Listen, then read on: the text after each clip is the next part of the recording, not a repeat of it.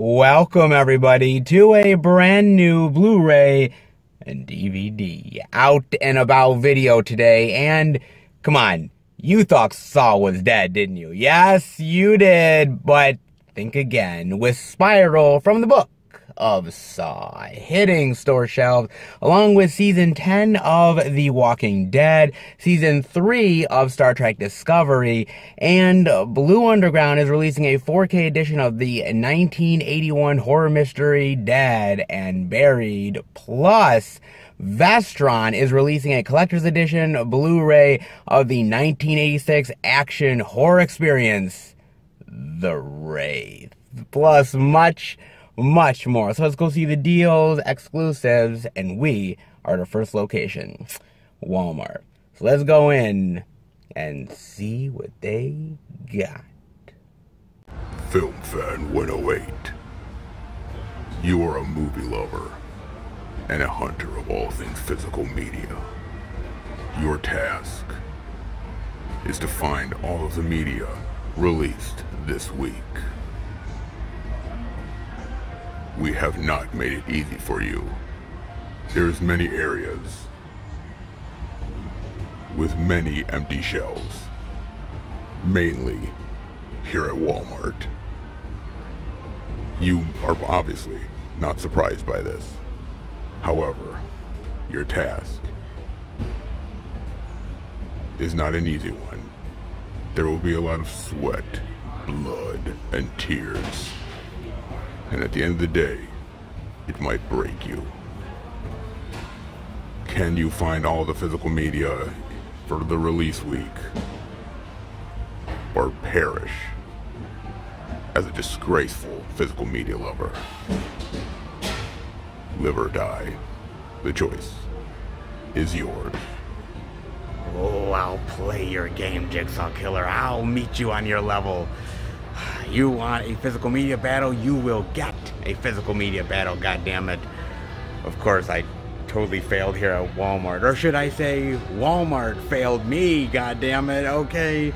Jesus, I mean, the big new release this week, they didn't even have that, for Christ's sake. I mean, hell, last week, at least they had Mortal Kombat. You could say at least they had the big release of the week, and they had it. Okay, give them credit. Here, shit, they didn't even have that, man. Damn. I mean, I was hoping for something this week. I mean, considering it is a plentiful physical media week, a lot of stuff did come out. You'd think they'd have at least one goddamn thing. Whew, man. When Walmart fails, well, give them credit. They fail hard. Damn it. They really do. But hey, you want to know what they do have, though? Which is honestly really cool. They may not have any physical media, guys, but hey, they do have toys. They have Ultraman, if you're looking for it. Hey, they have Willy Wonka from the Chocolate Factory, which eerily very much looks like Gene Wilder. Wow. They have, Dracula. They have some Star Trek love. Ooh, Pennywise from It. They have The Exorcist. Hey, Regan. I wonder if this comes with pea soup. And then they also have the Phantom of the Opera, which honestly just looks like they dressed up Skeletor in a red robe. Okay. Well, they have that, but unfortunately no physical media. Of course, why would they have the one thing that I'm here searching for?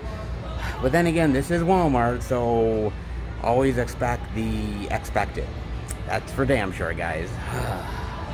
Alright, fair enough. Well, I failed in my task here. Let's hope more physical media. Jeez, let's pray. Pray, Lord, that there is more physical media on the way. Alright, everybody, we are at our second location, Target. But before I go in, I gotta talk to you guys about something as I normally do. And that is none other than a little movie theater Disney Battle of the Titans, Clash of the Titans, dare I say? Maybe. Let's dive in, shall we? Movie theater owners blame Marvel's Black Widow box office collapse on Disney Plus launch. Disney announced in March that Black Widow, among several of its other 2021 films, would premiere simultaneously on the studio's subscription-based streaming service for a premium of $30. Whew, yikes. and on the big screen while the struggling movie theater industry regained its footing. On July 9th, Black Widow opened to $80 million in the US and Canada, setting a COVID-era box office record. And Disney also padded the weekend tally by reporting that the comic book adventure collected an additional $60 million worldwide on Disney+, which pushed it to over $200 million. Congrats on the dead widow. 10 days after its domestic debut, the National Association of Theater Owners released a fiery statement. They say that it underperformed at the box office and that it's Disney's fault. Despite assertions that this pandemic-era improvised release strategy was a success for Disney and the simultaneous release model, it demonstrates that an exclusive theatrical release means more revenue for all stakeholders in every cycle of the movie's life, which basically means that you did wrong, Disney. Theatrical, baby. Don't put it on your streaming service. Trust us. We know what we're doing. Maybe. Of course, cinema operators have vested interest in preserving some sort of theatrical window. Of course they do, because everyone wants to make money. Now, they did end up saying that many buzzy titles to premiere in the past 18 months, including Wonder Woman 84, GVK, Cruella, were also available concurrently on various streaming services. The two highest grossing movies of the year, A Quiet Place Part 2 and Fast 9, were initially only available to watch at the multiplexes. Very interesting statistic. Hollywood studios and movie theater operators have historically contentious relationship. Of course, they do it now with the pandemic and the streaming services. Well, that's honestly only gotten worse. Without a hybrid release, NATO predicts that Black Widow would have secured a much larger opening weekend, and somewhere north of 92 or 100 million. And while the film soared past the opening weekends of recent releases like Quiet Place 2 and F9, its ticket sales quickly dropped off. In its sophomore outing, Black Widow collected 26 million, a huge 69% decline. Or as NATO put it, a stunning second weekend collapse in theatrical revenues. Of course they do. Now, Disney declined to comment. However, insiders say the company is attempting to reach customers at every comfort level while the world emerges from COVID. It's also worth noting that the pandemic is not over yet. And the idea of the Delta variants that are becoming much more of a concern is actually forced Los Angeles, the largest movie-going market in the country, to reinstate its mask mandate, which doesn't help, let's be real. Now, they do end up going on to say that this model is not exactly foolproof, that it doesn't exactly work, the subscription service, and they pretty much end up saying that basically they are essentially screwing themselves over because not all of the profit exactly goes to Disney when it comes to their subscription-based platform, because some of it has to go to Roku and Apple TV and a couple other ones who basically put their subscription service on their platforms. So they have to give them a certain amount of revenue, which is like 15% or something. But again, for Disney, that's a drop in the well, so they could really care less. But yeah, NATO, theater owners, yeah, they're not happy, guys. And who can really blame them? At the end of the day, really, honestly, who can blame them here? Now, let's be real. Is it entirely Disney's fault? I don't know if it is. I really don't, man. And honestly, I'm of two minds of this, if you really think about it, because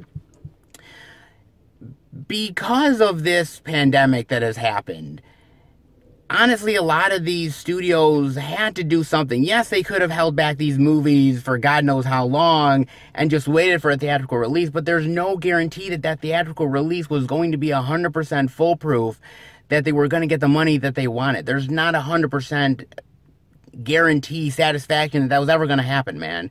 And so they decided, why not get in on this subscription-based service digital platform that a lot of these studios have been wanting to do anyways, but COVID just pushed it along a little further than what was expected. And also, let's be real here, the theatrical experience, even though I love it, has been gotten chipped away over the years, slowly but surely, more and more and more. It's gotten more chipped away and less effective. And so studios have tried to find alternatives, and with COVID, this was the perfect opportunity to do so.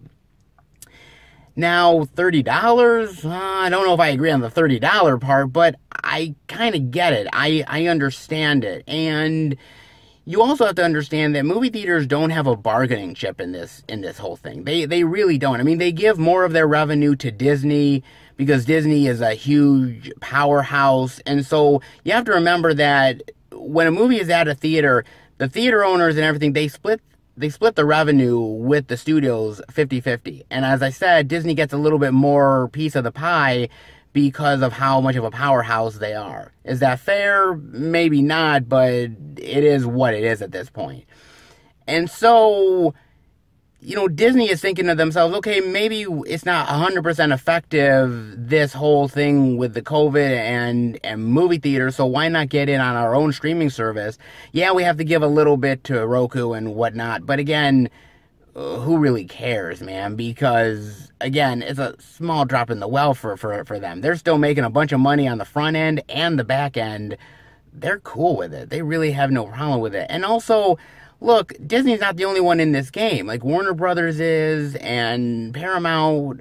I mean, Paramount gives a lot of stuff over to Netflix. They've been doing that for a while. You look at Warner Brothers with HBO Max. They're doing a lot of exclusive, same-day, on their platform and the theatrical as well. And look, it's worked out well for them. I mean, they're getting a lot of subscribers on HBO Max, and it looks like they're doing pretty well for themselves. Now, what happens in 2022?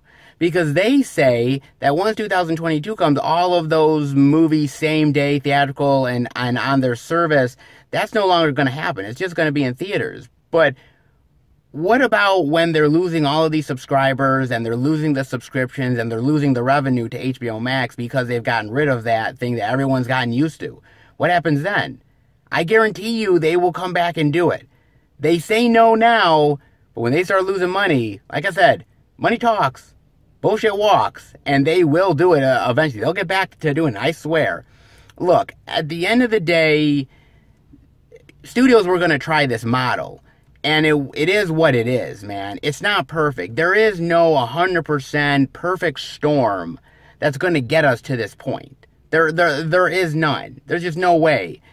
And with COVID being more of a past, I mean, yes, it's better than what it was 6 months ago or even a year ago, but it's still nagging around. And consumer confidence is not 100% there yet. We're slowly getting back to things, but it's just not. And so, yeah, movie theaters can complain about this and that, but they just don't have the bargaining chips like they used to. And now Disney and a lot of these other studios have more of an incentive, and they're like, hey, we could make the revenue on our streaming sites. Yeah, we're not going to get as much as maybe we should, or maybe that we'd like to, but we're still going to get a lot of it. And you can either get a little piece of the pie while you can, or we're taking it all. Is it fair? No, not really. But at this point, COVID has exposed so many things, so many weaknesses of certain industries that studios are just taking advantage of it, man. They're just going to continue to do that. I mean, $200 million is nothing to sneeze at.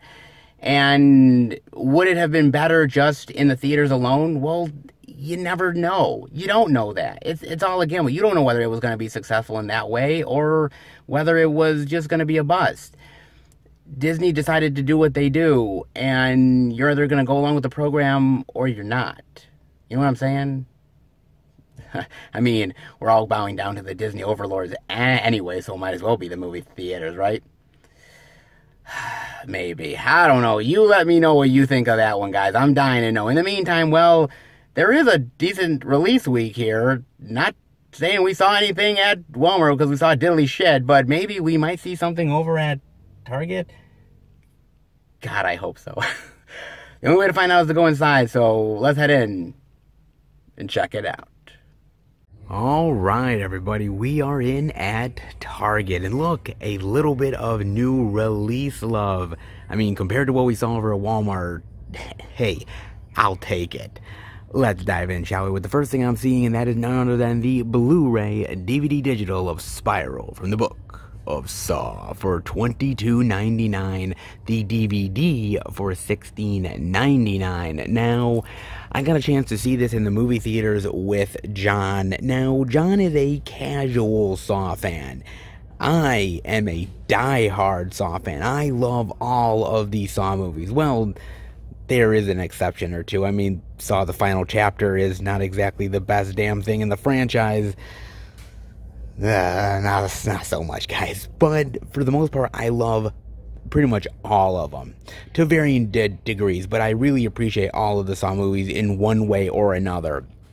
And I know that a lot of people hate on them. They call them torture porn to try to degrade the movies. But I think they're much better than some of the labels that they've been given over the years.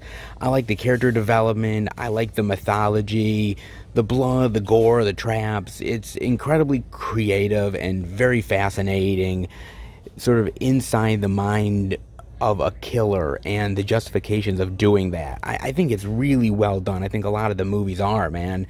And I remember when that last movie came out, Jigsaw, and it wasn't really very loved, and a lot of people really didn't go see the movie. I think at that point the franchise was kind of tired. I think a lot of people were kind of just like over the Saw franchise at that point and were ready to move on. So they kind of did. And they let it settle for a long while. Let it simmer a bit. And then Chris Rock said, hey, I've got an idea for a new Saw movie. I'm a fan. Why not? And everyone's like, Chris Rock equals a Saw movie with Samuel Jackson? Whoa, what is that going to be like? So everybody was kind of intrigued by it and wanted to check it out. And sort of the popularity of Saw is back yet again. But is the movie worth it? Now, basically what the movie is this person who is basically a copycat jigsaw killer is on the loose yet again. But instead of targeting normal everyday people, well, they are targeting cops.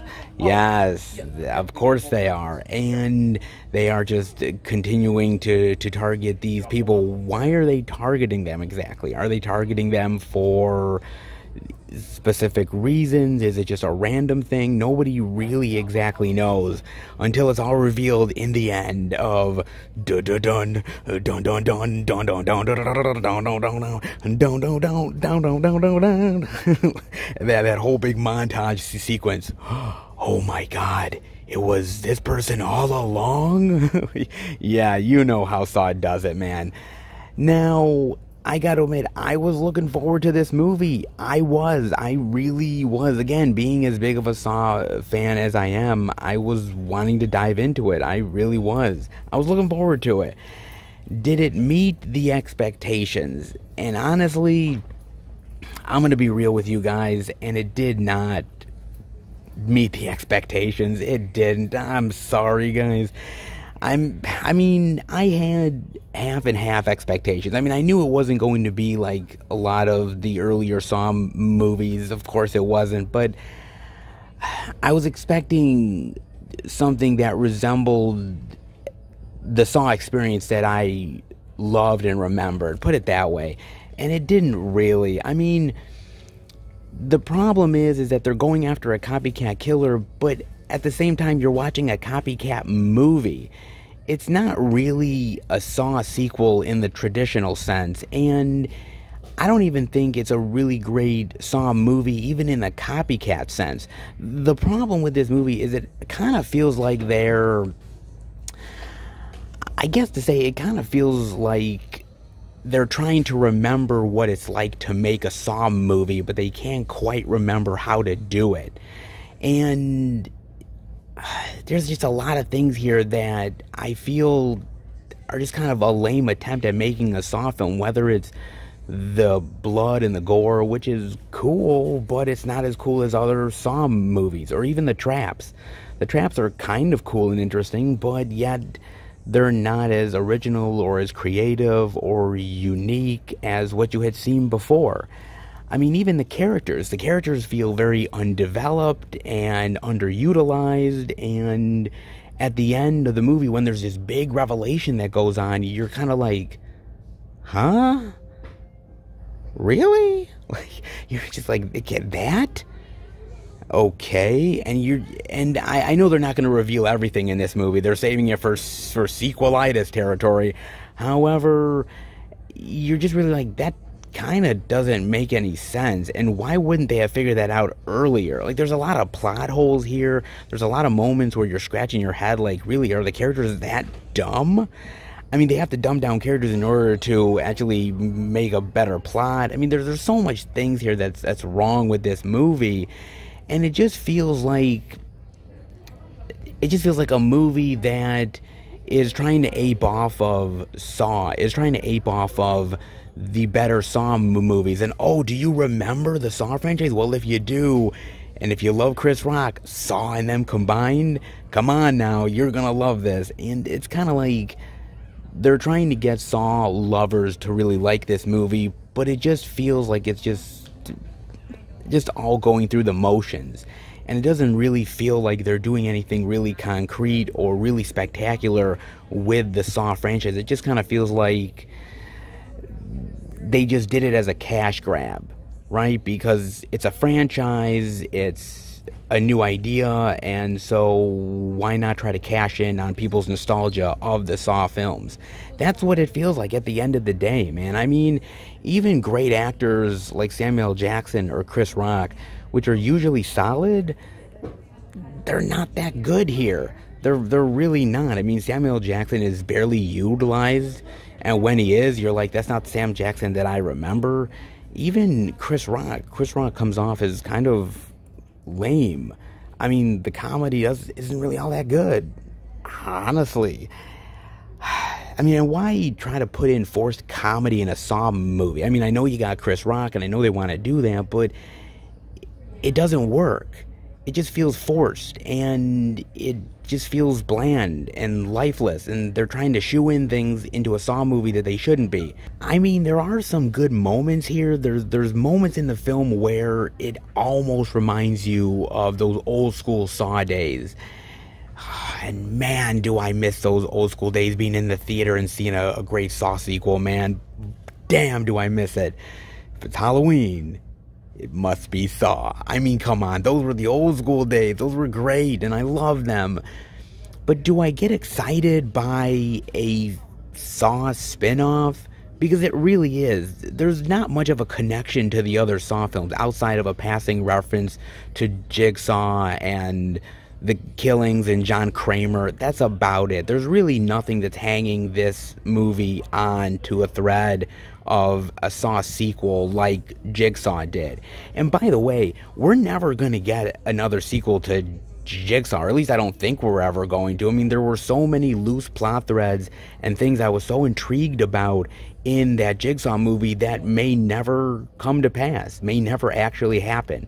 I mean, they kind of tease, well, if this is successful, we might get another Saw movie, an official Saw sequel, but you know, they're just giving you false hope at this point. They'll make another Spiral movie before they ever make another official Saw sequel. Come on, you guys know that. I mean, I gotta tell you, they got me.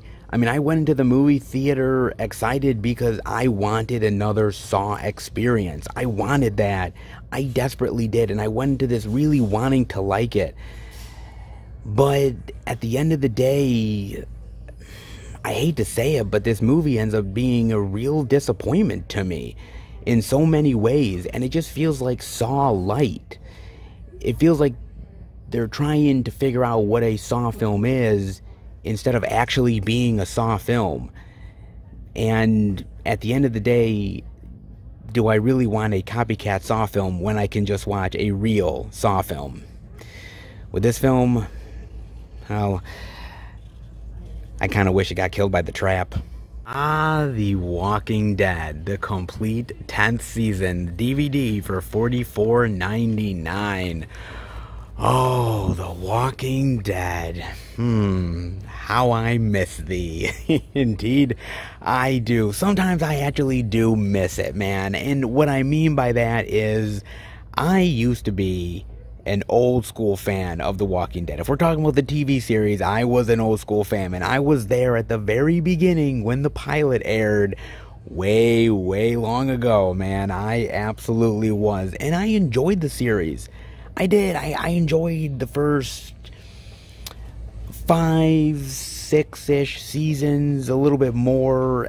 I enjoyed it. I loved Rick, and I loved the crew, and I loved the post-apocalyptic setting, and I thought the zombie designs were really great, and there were a lot of things I really dug about the show, and a lot of cool characters, and the deaths, and some cool zombie kills. There was a lot to really love about The Walking Dead. There really was. And I had sort of seen the writing on the wall, or at least I kind of thought I did, because towards the end of season 6, they were hyping up this character of Negan, right? Negan, big bad motherfucker, Negan. Who is he? You know, big bad that we're going to have to contend with next. And my favorite villain in The Walking Dead was the Governor. I loved that whole storyline with the Governor and our fights with him. I thought it was amazing. And so I went in thinking he was going to be another one of those, like, Governor, really badass guys. And then when the beginning of season 7 hit, and that episode, no, you know that episode I'm talking about, man. The one where those two main characters, man, Lucille went to town on those fuckers. My God, man, they got beat to shit. Like a bloody pulp, like literally a pool of blood. And I was like, holy shit. I couldn't believe it. I was shocked. And the problem after that, to me, was everything after that opening episode of season 7, it kind of felt flat. I wasn't as convinced on Negan as I was at the beginning of the season, and by the end of season 7, I wasn't as much of a fan of Negan as I thought I was going to be. He wasn't as badass as the Governor, and I felt like they had kind of maybe missed an opportunity. He was still good, the acting was good, it just didn't quite get me the way I wanted it to. At the same time, I was watching season 8, and season 8 is not terrible, but I thought they made a lot of missteps with the characters and killed off people that they shouldn't have. And I thought it continued the weak streak that had happened in season 7. And so that was a problem for me. That was a big problem. On top of that, it was really no longer becoming a zombie show in a lot of ways. I mean, the zombies had taken a back seat to a more traditional post-apocalyptic, we're fighting one another type of show. And that had kind of lost my interest in a lot of ways. It really did. So somewhere in the early season 8, I had cut loose. I had cut ties, and I was gone. I wasn't sticking around. I mean, I remembered the good days of The Walking Dead, and what it was now wasn't really what I remembered. So I cut and run, put it that way, man. I did. And then everybody started to say, around somewhere season 9, they're like, wow, it's kind of getting a little bit better. It's not as bad. And then everyone was like, wow, season 10 is pretty good too. And I've been hearing rumblings of The Walking Dead is coming back. It's rising from the dead, the undead, so to speak. I mean, it was. And that's good to see, man. It really is. I did look at some, recaps and reviews of season 10, and some of it is really interesting. Things like the Whisperers and people pretending to be zombies, and this sort of turf war that is happening, and how it's set in the future, and survivors many, many years into this whole apocalypse and apocalyptic tale, and how some characters have changed. Like Negan has completely turned from what we had seen of him at the beginning of season 7 to a very different, interesting, and very complex character. And just a lot of the alliances and the mistrust. There's a lot of things going on in season 10. Actually, there's been a lot of stuff going on. I mean, they always complicate it every single season, but season 10 feels like way of a complication, man. But I heard that it is an improvement, and it really is. And I gotta give them credit for that, man. I really do. Look, I always rooted for The Walking Dead. I really did, man. In those early seasons, I still loved. I loved the drama. I loved the character interactions. I loved the zombies. There was so much about The Walking Dead that I loved. And yet at the same time, I saw it going down the rabbit hole of lesser than what it used to be. And it's nice to see it coming back in a big bad way. It's nice to see that there's still intrigue here and people are excited about what's coming up for the show. I do. And look, it's cool to see some of these characters still sticking around, like Daryl and Carol. I mean, I remember the old school days with, like, Carol, who was this meek, scared woman, and now she's a complete badass. I mean, what a great characterization that is, man. And Daryl, how far he's come, and even somebody like a Negan or Maggie or Michonne. The Walking Dead has always morphed every single season. It's never tried to be the same thing. It's always tried to one-up itself and always change the narrative, and I appreciate that. Sometimes to really great results, and other times to lesser standards than what you were used to. I'm glad it's still going strong, and I'm glad that season 10 sort of upped the ante and is better than what people remember from not so long ago. But at the same time, should I revisit The Walking Dead? And I think I may do that when the series is all over. When the series is all over and I can go on Netflix or I can go on, another streaming site and watch it all together, maybe then I will. Maybe then I might give it a little bit more of a chance. But until then, I stopped somewhere towards the beginning of season 8, and it was no longer really intriguing me. And when I heard about certain character deaths, like Carl, I was like, man, you really missed an amazing opportunity to keep a character around and develop it, and they just didn't. And then getting rid of Rick, even though we're getting like 2 or 3 spin-off movies with Rick. When the hell were we gonna get those goddamn things? But we're getting those at some point. I mean, The Walking Dead is really never gonna die. There's gonna be spin-off movies and other spin-off TV series, but I'm glad that they finally decided to set an end date and call it quits and be done with it.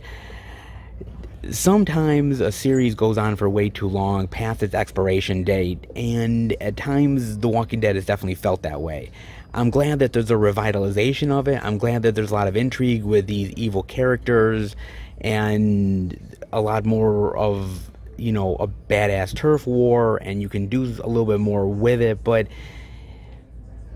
I sort of yearn for the old school Walking Dead days. I really do, man. And maybe you get those feels here.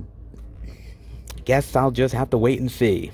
But definitely let me know what you guys think about that, though.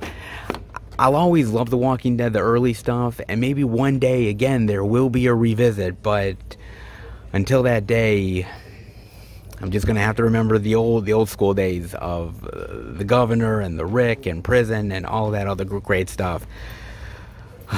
Let's hope they get back to old school Walking Dead and not the new school stuff, because that didn't really intrigue me as much. Just saying, guys. Definitely let me know. But in the meantime, well, there's only a couple of new releases here. But again, hey, that's better than what we had gotten, so I'll take it. Let's head out.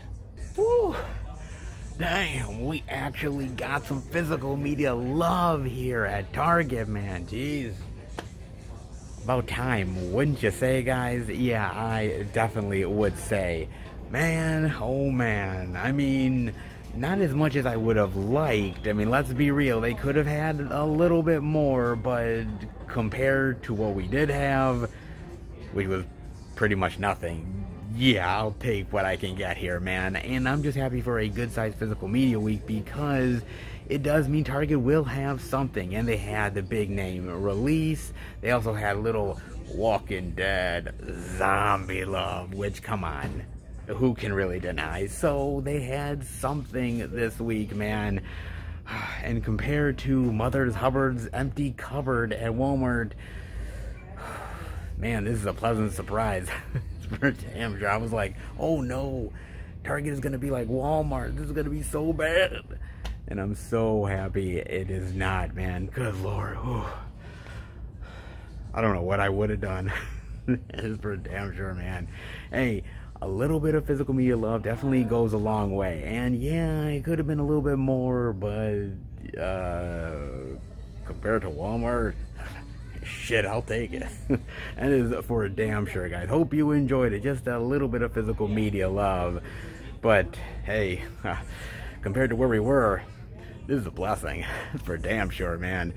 So how about we go to the next location? Hopefully, well, let's hope and pray for more physical media love. Now, hold up a second, guys. Hold up just a little bit there, because before we go on to the next physical media location, I do want to check out a place I haven't been to in just a little bit of time. There have been rumblings and rumors that there is packages waiting for me, so, well, you know what that means. When they say there's packages, I come a-running, and that is none other than the post office, baby. Oh, I love the post office. Any packages from you guys, I have to get here as fast as I can, and you guys always make it worth it. The amazing stuff that I have gotten of late has been fantastic, and let's hope the streak continues if there is packages at the P.O. Box waiting for me. Can't wait to find out. Well, the P.O. Box has been opened, and did I get any packages as perhaps promised? Well, yeah, I actually did, guys. I got one and I got two. eBay and Declutter. Very, very nice. A little bit more subscriber P.O. Box love. A little bit goes a long way, and when it comes from you guys, it's some of the best. Let's get back to the car. And how about we unbox some packages? Alright, back from the post office into the car with the physical media packages, baby.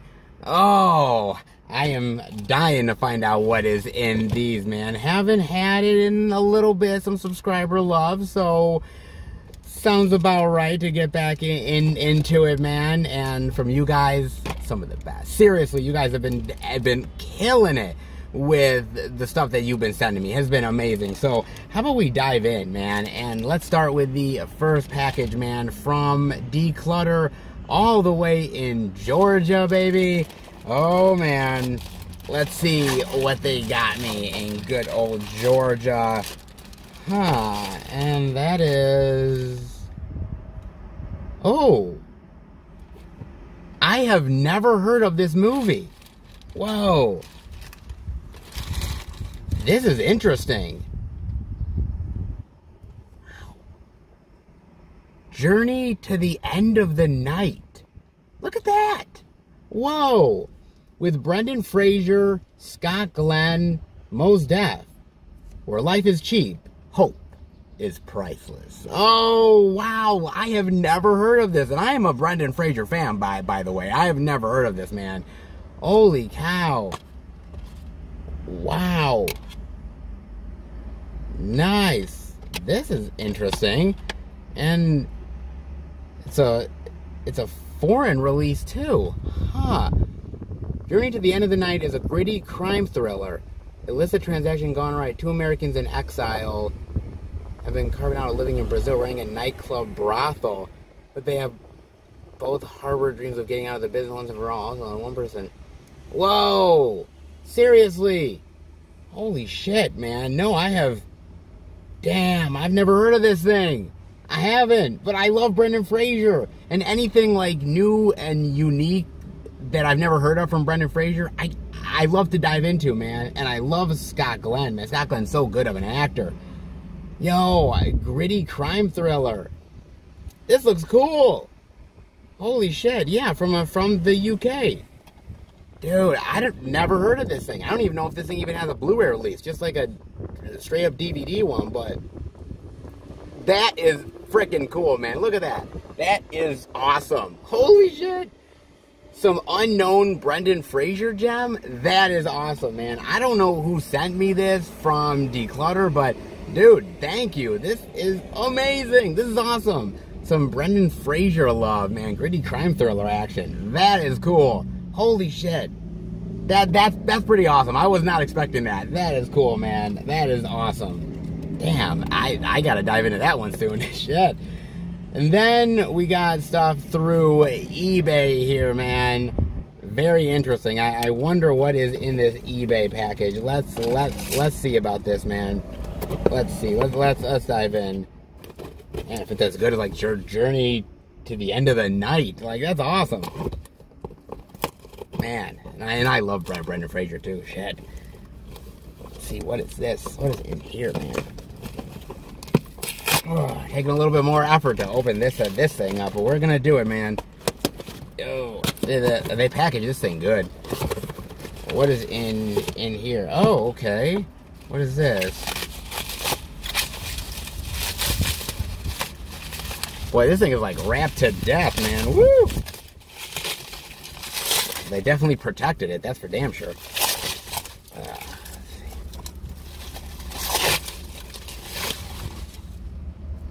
Whoa! That's cool. Yo! I haven't seen this one in forever. Oh, this is a good one, guys. And that is the Blu-ray of Mulholland Falls. Oh, look at that. That is cool.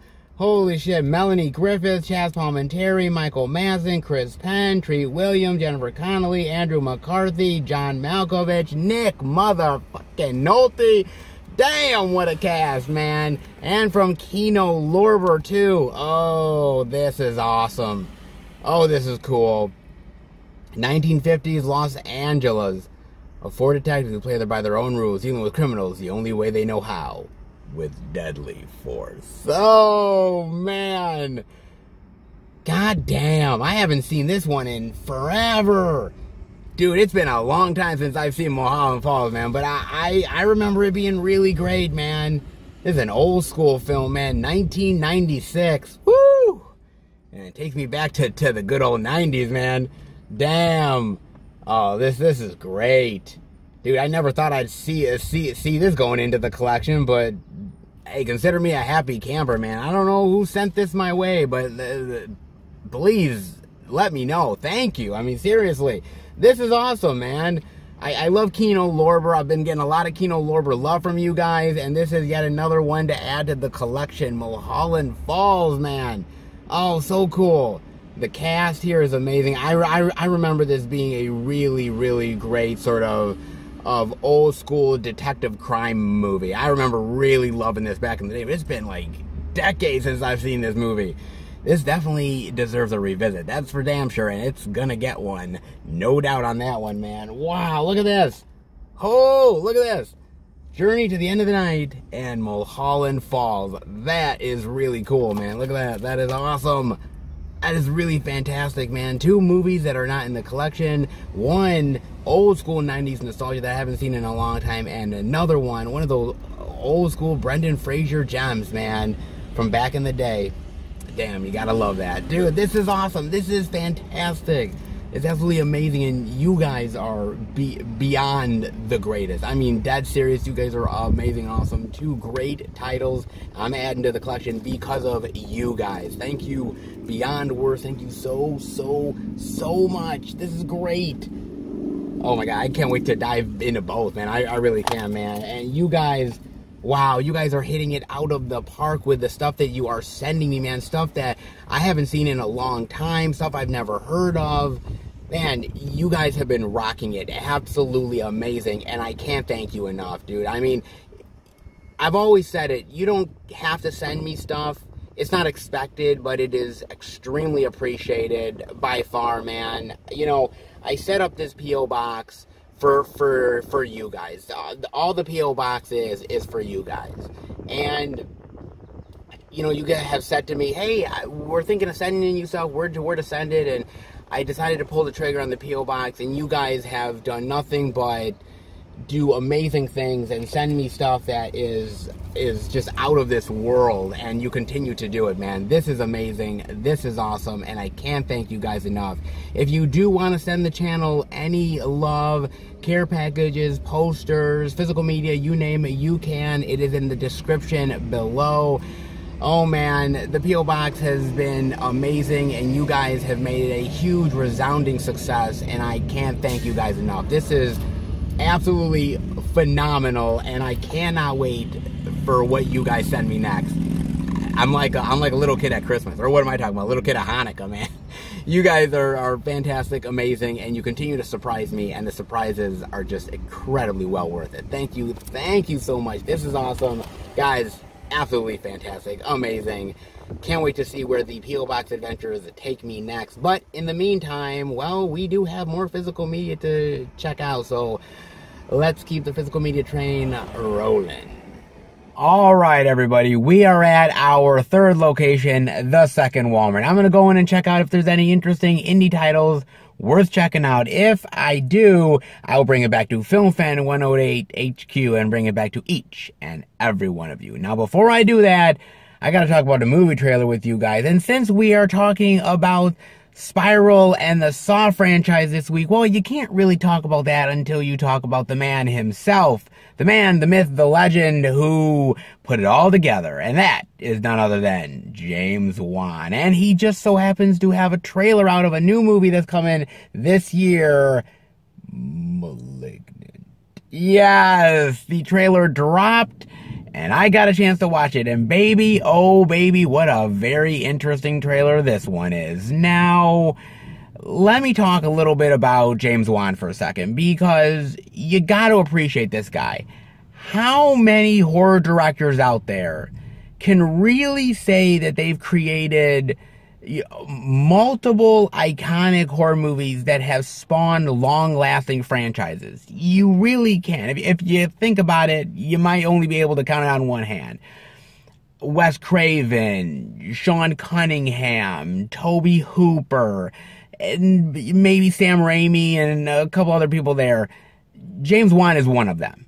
He really is. And he has become one of the best name horror directors in the genre as we speak. He really has, man. I mean, whether we're talking about Saw or The Conjuring, Insidious, and many, many others that he has done, man. He really has done tremendous stuff for the horror genre, and he's gonna do it yet again, or at least try to, with Malignant. Now, basically what this movie is it's about this woman played by Annabelle Wallis, and she has or had an imaginary friend, and this imaginary friend is now getting back into her life, and it's very destructive and evil, and is ready to terrorize and kill people, and she's got to figure out a way to stop this and figure out what this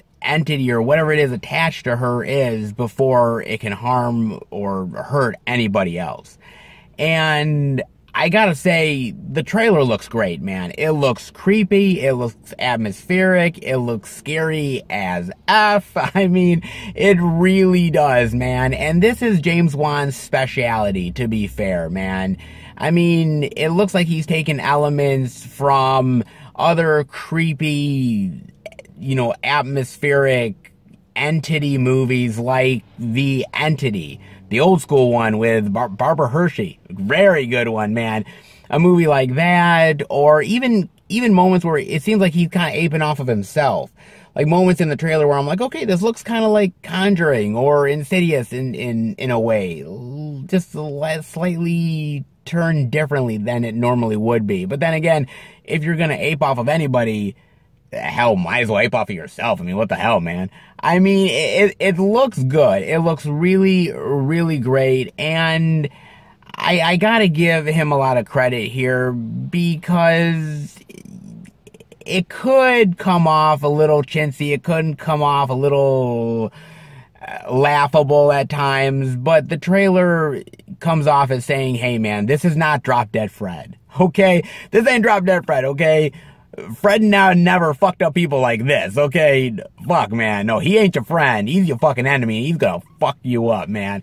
And I like that. Basically saying, you know, look, this is not for laughs. This is gonna terrorize the hell out of you. And it looks great, man. Now, I'm sure everything's gonna be great here. The acting as well. And I do like Annabelle Wallis. She doesn't exactly have the greatest track record. I mean, she was in Annabelle. Yeah, okay. Not the greatest. Oh, she was in The Mummy. The Tom Cruise Mummy. Damn. Yeah, not good, man. Not good. She hasn't been in the greatest movies, to be fair. But hell, if you're gonna elevate your game, if you're gonna elevate your acting level, the good movies you're in, man, team up with James Wan, man. He's got it covered, dude.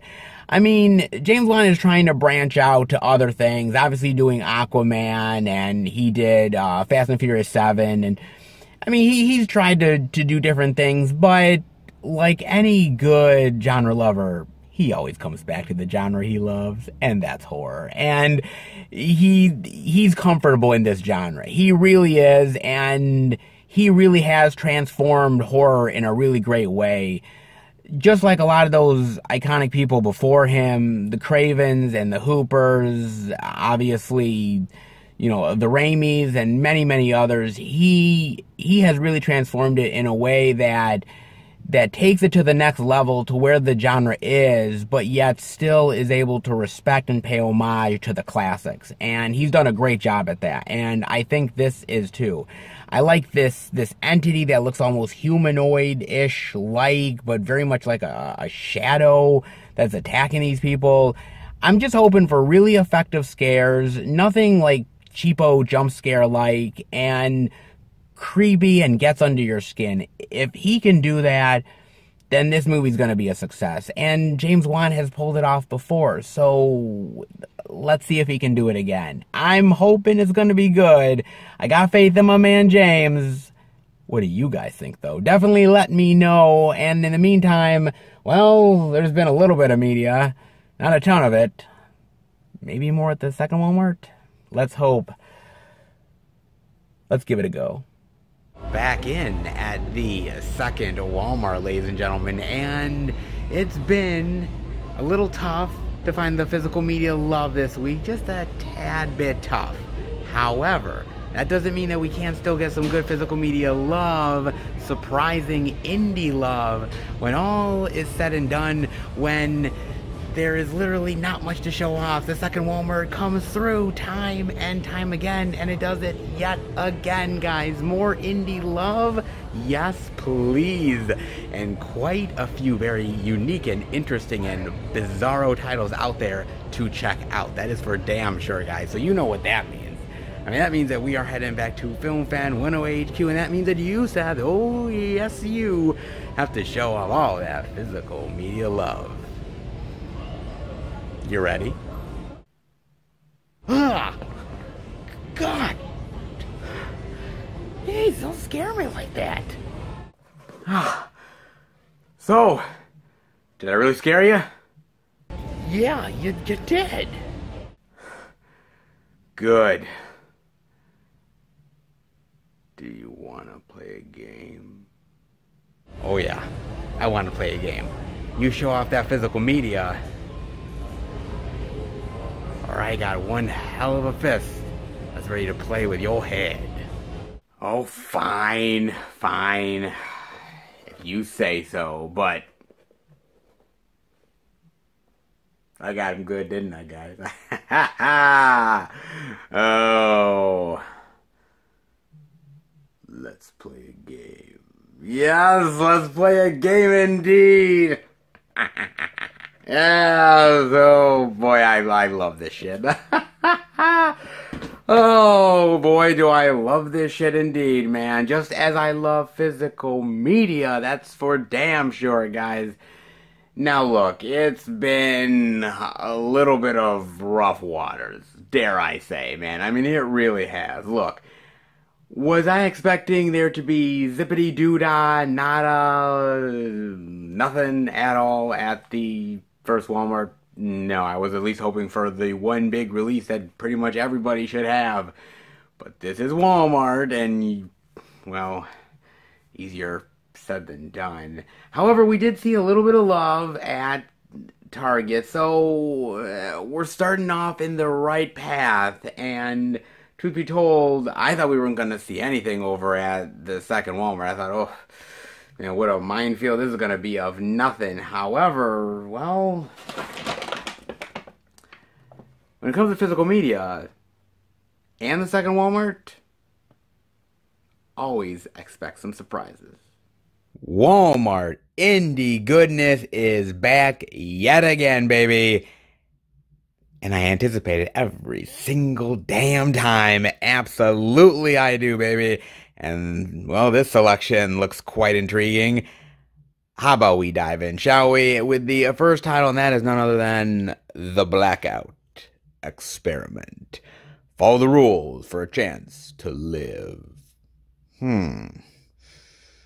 Sounds eerily similar to another horror franchise we're talking about this week, guys. Eerily similar. Ooh, I like that. Blood-stained walls. Some creepy chick on a weird old television. Sure, why not? The hell? Oh my god, there's blood all over me! Oh, what is this about? An inhumane doctor forces 6 strangers to participate in a grisly experiment where they must take the life of another captive in order to save the life of a loved one. Will they play by the doctor's rules or band together against her? Ooh. Come on, you know what this is aping off of. I mean, seriously. Dun dun dun, dun dun dun, dun dun dun dun dun dun dun dun dun dun dun dun dun dun dun dun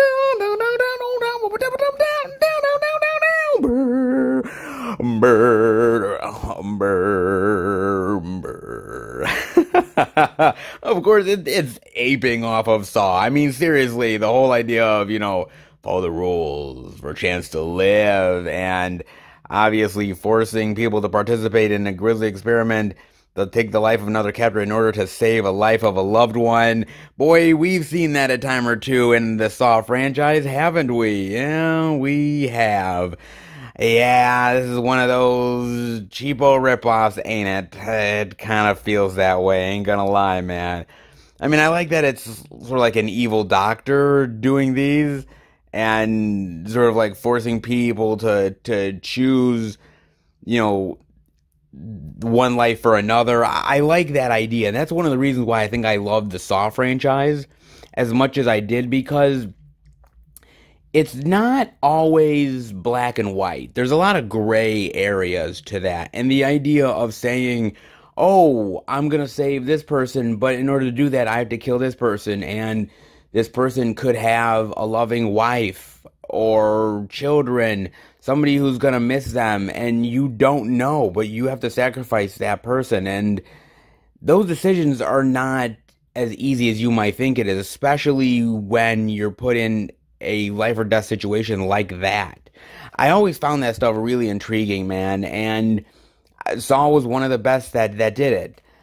And then you have all of the copycats, and there is a shitload of them, guys. I mean, especially when Saw came out and was really popular, you saw them all the time, man. Always some sort of Saw ripoff that came and went, man. I mean, even recently, stuff like Escape Room, which is kind of, in some ways, a Saw ripoff, but I think they did pretty well with that, all things considered.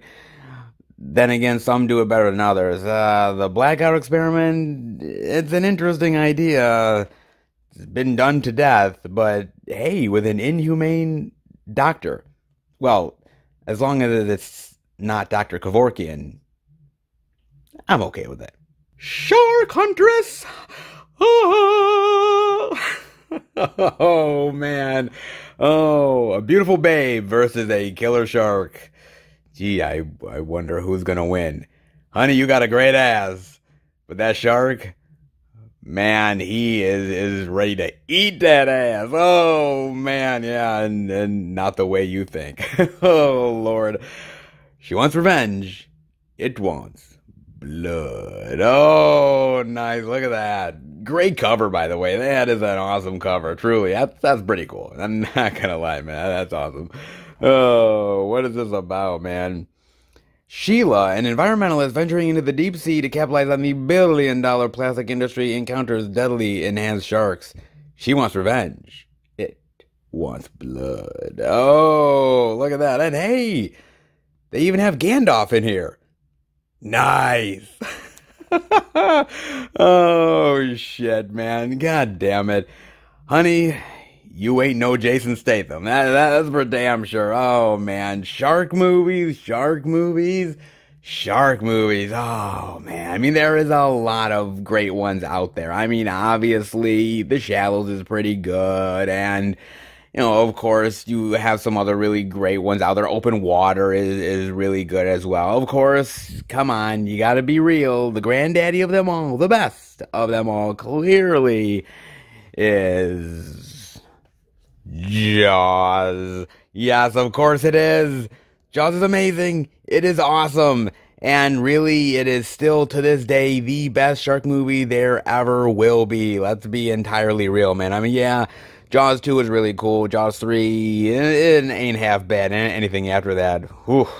Yeah, but Jaws is still amazing. However, there is one other one that I have in the collection that I really love, and that is House Shark. Yes.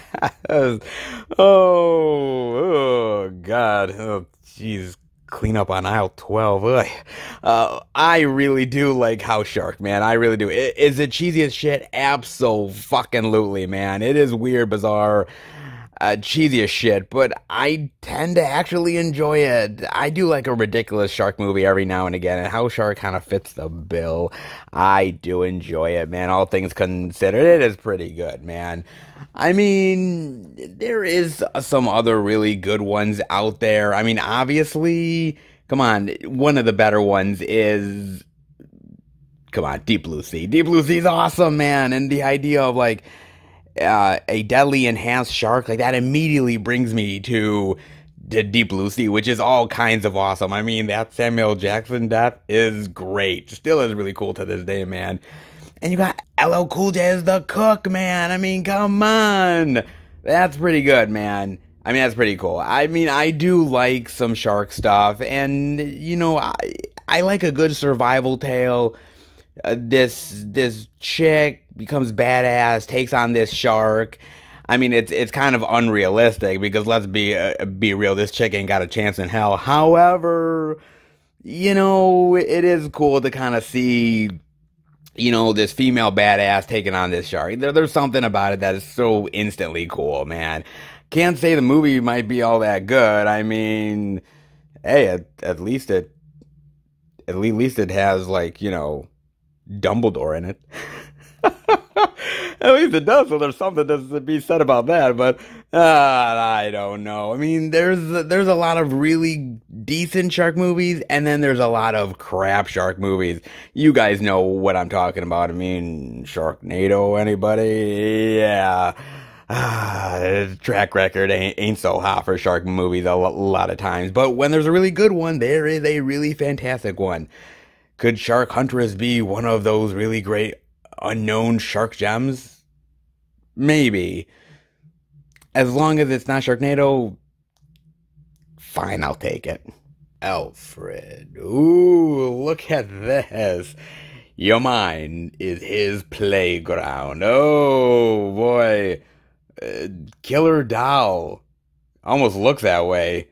Ooh. Well, let's just put it this way. He's not making tea time with you. He's making bloody murder. Oh, indeed he is. Look at that. Oh, that's kind of a cool cover, man. I kind of like that. It's not bad, man. Oh, that's creepy. Look at that. Man, if that was in front of me, I'd piss my fucking pants. Oh, I'd be like, oh no. I've got more to live for. I still gotta pick up a lot of out-of-print Blu-rays. Don't kill me, damn it. Brendan Cobb, the famous novelist, is sent to a remote cottage in rural England to find inspiration for his next novel. He believes he found his next subject when he encounters Alfred, a child-sized doll who can come to life. But deadly consequences arise when Brendan realizes Alfred has an intent to kill. Well, I mean, he's got a hammer in his hand ready to hit somebody. What do you think his intentions are, bitch? I mean, seriously, man. But he's not freaked out by this? I mean, seriously, like, a child-sized doll who can come to life. Yeah, because, we encounter that shit every day. I mean, if he's not on weed, shit, I'd start. Fuck, man. You kidding me? Like, man, I need to get heavily fucked up in order to start imagining this shit. Like, woo! God damn, man. I mean, I kind of like this idea of this novelist who sees this child-sized doll come to life, and what does he do with that knowledge? How does he even deal with this? And the idea that this doll comes to life to kill, like, is this all imaginary? Is it in his head? Jesus, is this thing actually really out to fucking kill? Jeez, man, I've heard of, like, creepy Cabbage Patch dolls, but never child-sized dolls come to life ready to kill somebody. Well, let's be real. Cabbage Patch dolls are pretty creepy, so if they were to kill, I wouldn't be surprised. But, oh, man, look at that.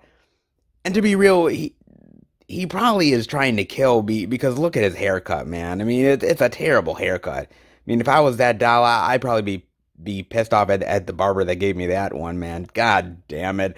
I don't know. I mean, there is some cool killer dolls out there. Let's be real. I mean, Chucky. Chucky's great. I've always said Chucky's really cool. I love dolls. Dolls is awesome. Great. They walk, they talk, they kill. Creepy, atmospheric, and just little wee dolls that stab you to death. There's something creepy and yet kind of weird and kooky about it that I really do enjoy. Love that one. Of course, you gotta say Dolly Dearest. You do, because that is one crazy killer bitch doll. That really is, man. Holy Lord. There are some ones out there, and yes, of course, I gotta say Annabelle, too, because, she deserves at least a mention. But Alfred. Oh, Alfred. Oh, Alfie, baby. Man, you got all kinds of problems. I mean, your haircut is fucked up. Your face needs a little bit of a repairing. And where the fuck are your eyeballs? God damn. Yeesh. Oh, baby. Boy, this doll's got a lot of problems. No wonder it's got anger issues. Shit. Hell, I would be if I got all those. Man, killer dolls. Man, I gotta tell you. I wasn't always much for dolls, but I always had friends when I was a kid who had creepy dolls. They did, and it was just the beady eyes, and it was the look on them. It always looked like they were watching you, and they were scheming against you. There's something about it that is instantly creepy and just kind of gets under your skin. And one that comes to life and stabs you to death, well, that's a lot of kids' nightmares come to reality. Great. More nightmare fuel for kids. Guess I'll have to show this to my kid one day. I'm sure my girlfriend would love that. Open wide. Oh, the nest. They'll infest your mind. Don't let the bedbugs bite. Oh, look at that cover. Jeez. Oh, man. God. Talk about creepiness. Good Lord, man. Man, that gives me nightmares. Woo! That is nightmare fuel, baby. Ugh. Man, close your mouth. God damn it. You're just inviting those fuckers in your fucking throat. Woo! God damn. When your nightmares come true. Damn right. They're all over the fucking cover, god damn it. Jeez. What is this about? When Meg and her mother Beth visit a yard sale, Beth buys her young daughter an adorable stuffed bear. Aw, how cute. Thinking it may help with Meg's separation anxiety, as children do, she quickly becomes completely attached to the bear, talking to it and taking it everywhere she goes. Aw, that's sweet. Something tells me that's not going to last very long. However, of course, soon Beth notices that the bear is communicating with Meg and even influencing her daughter's behavior. Kind of sounds a little bit like Dolly Dearest. Then, when Meg starts developing strange hoarding habits and seems infected by a manipulative parasitic creature, that took a turn. Things take a turn for the worse.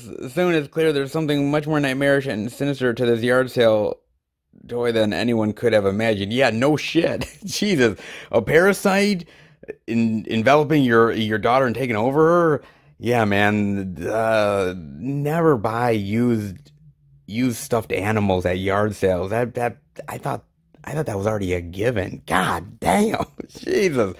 Oh, man.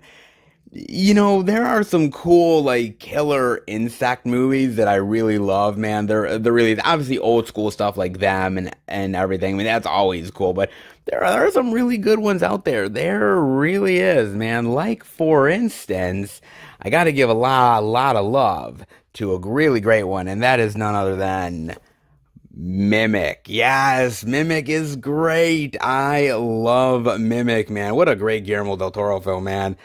I like that these insects are becoming smarter and growing and the size of human beings. I mean, Jesus Christ, man. Talk about like cockroaches taking revenge. Yeah. It's really great, man, and it really gets under your skin. Really, really cool one with great insect effects, man. That is awesome. Love that movie, man. Of course, I also love another really great one, and that is none other than The Nest. Yeah, look at that. Roaches have never tasted meat until now, and she's just an appetizer. Ooh, I love that cover, man. What a great movie, man. Oh, man, killer insects and cockroaches eating people. It's so great. It's cheesy as shit, but it's so fun, man. God, it really just gets under your skin. It really does. The Nest is awesome. That's a really good one. However, there is one more that I really do love quite a bit, and that is, Insect. Great. They arise out of nothing. They think. They kill. What a great goddamn movie this is, man. Love it. I think the effects in here are really cool, man. Where they're sort of breeding and they're growing and they're taking over this like hospital setting. Oh, it's so good, man. It's cheesy as shit, but it's really fun, man. I really love it. And Steve Railsback is great in this movie, man. It's so good. So great, man. I mean, there's some cool killer insect movies out there. There really is, man. Truly. Now, can The Nest be one of them? Well, it's always possible. Let's be real. And it looks like you got Dee Wallace in here as well. It looks like Dee, at least. I mean, anything with Dee Wallace has to somewhat be watchable. I mean, Dee is pretty cool, man. I did meet her at a convention. She is an awesome chick, man. I don't know, man. See, I love a good creepy crawly tale. I really do, man. I mean, it depends on how it's done. Sometimes it comes off as maybe a little cheapo. If you've got the right budget to it and the right effects, then it works. Even something like that old school William Shatner film, Kingdom of Spiders. There's something about that movie that, yes, it's kind of cheesy and ridiculous, but yet it's fun. And you go with it because, I mean, yes, it's cheesy, but it's Shatner cheesy. And come on, with the Shats, you gotta love it, man. So, when done right, when entertaining, creepy crawlies can be quite good for your cinematic palette.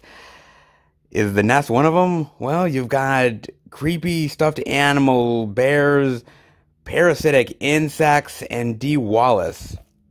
What do you think? Blood pageant.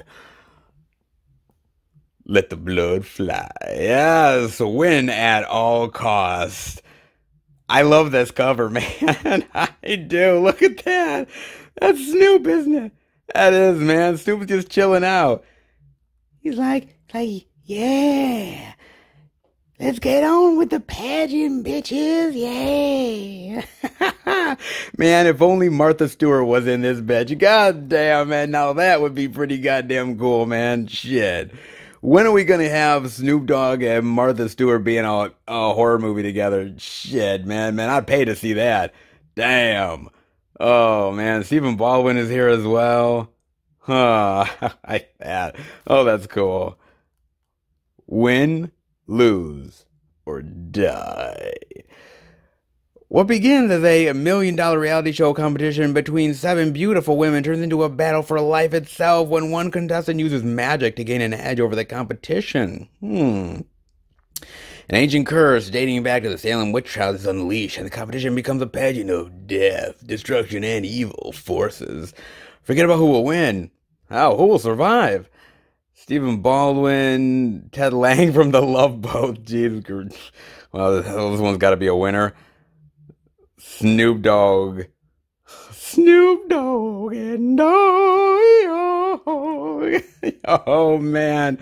Oh, Snoop Dogg in a horror movie. Oh, shit. It was either this or Soul Plane 2.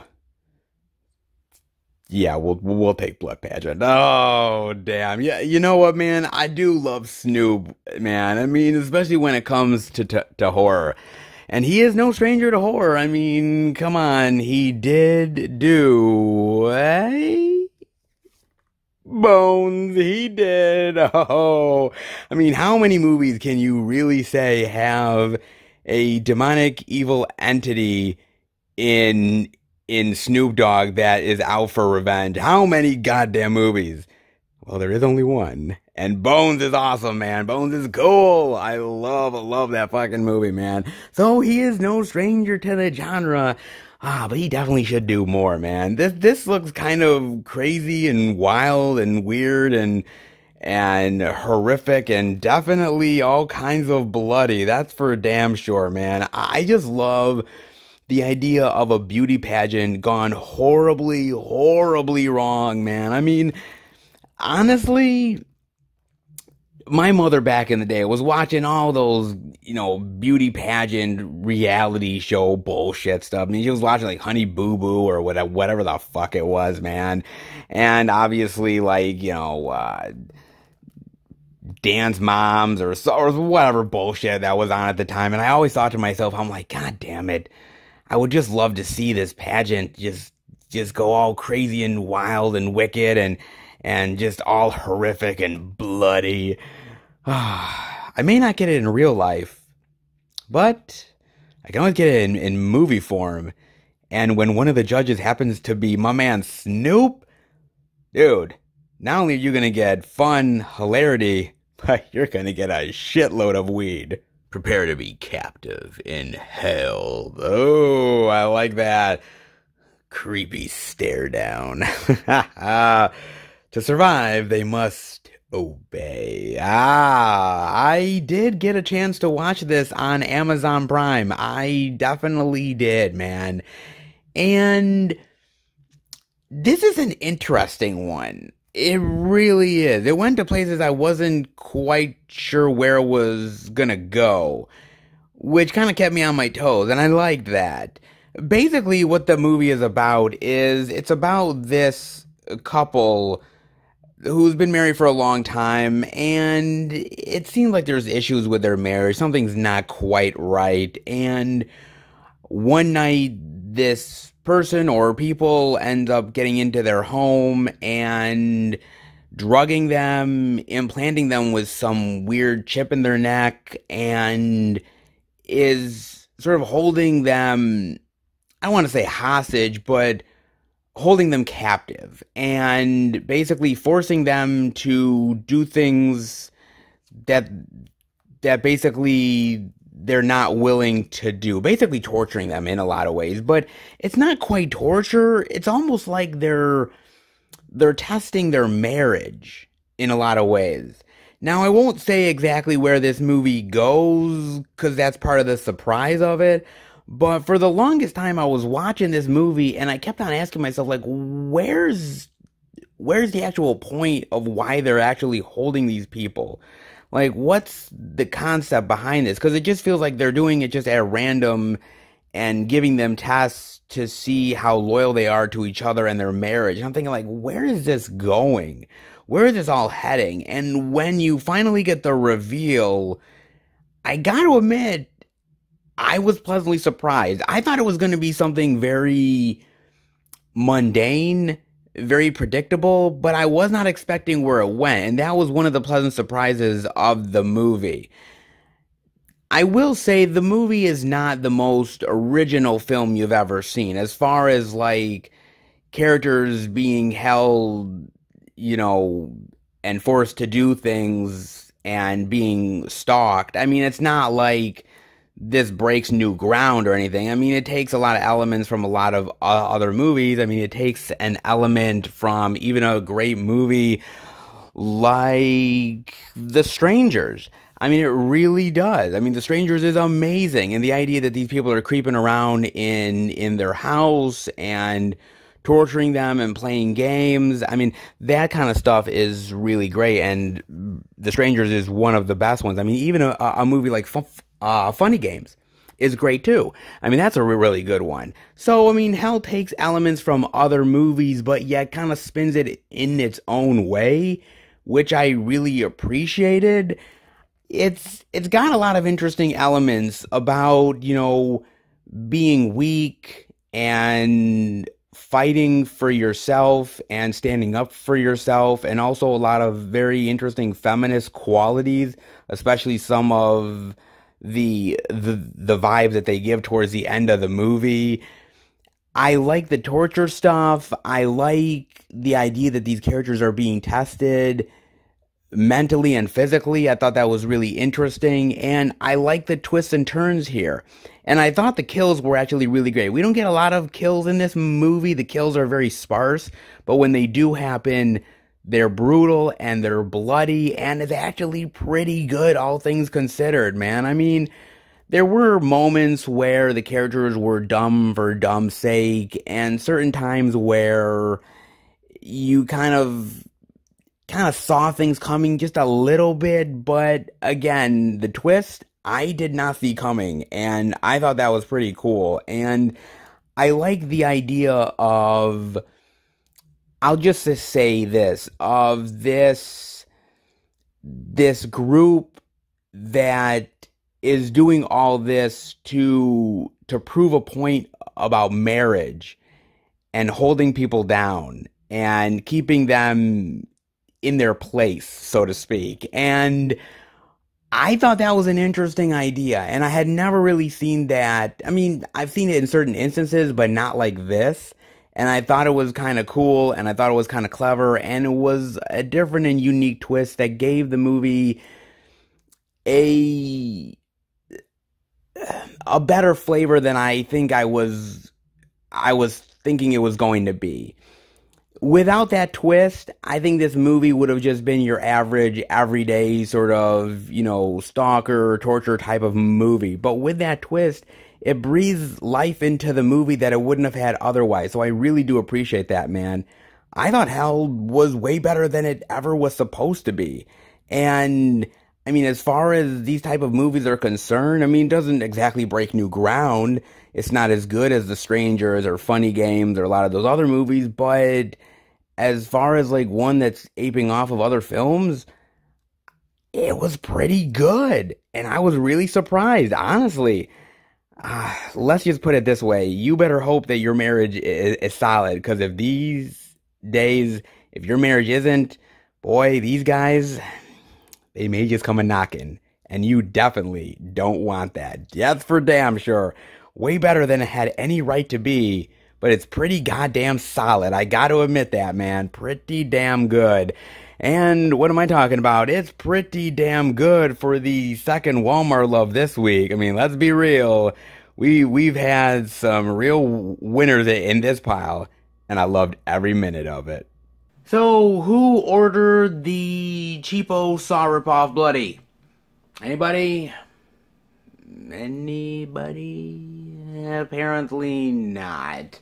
Oh, yeah, you may have experimental sharks in your movie, but you're not really a great shark movie until you got an LL Cool J song in it, baby. Deepest, bluest, my head is like a shark's fin. Deepest, bluest, my head is like a shark's fin. Okay, it was a popular song back in the day. Give me a break, goddammit. You people. Oh, killer life-size dolls.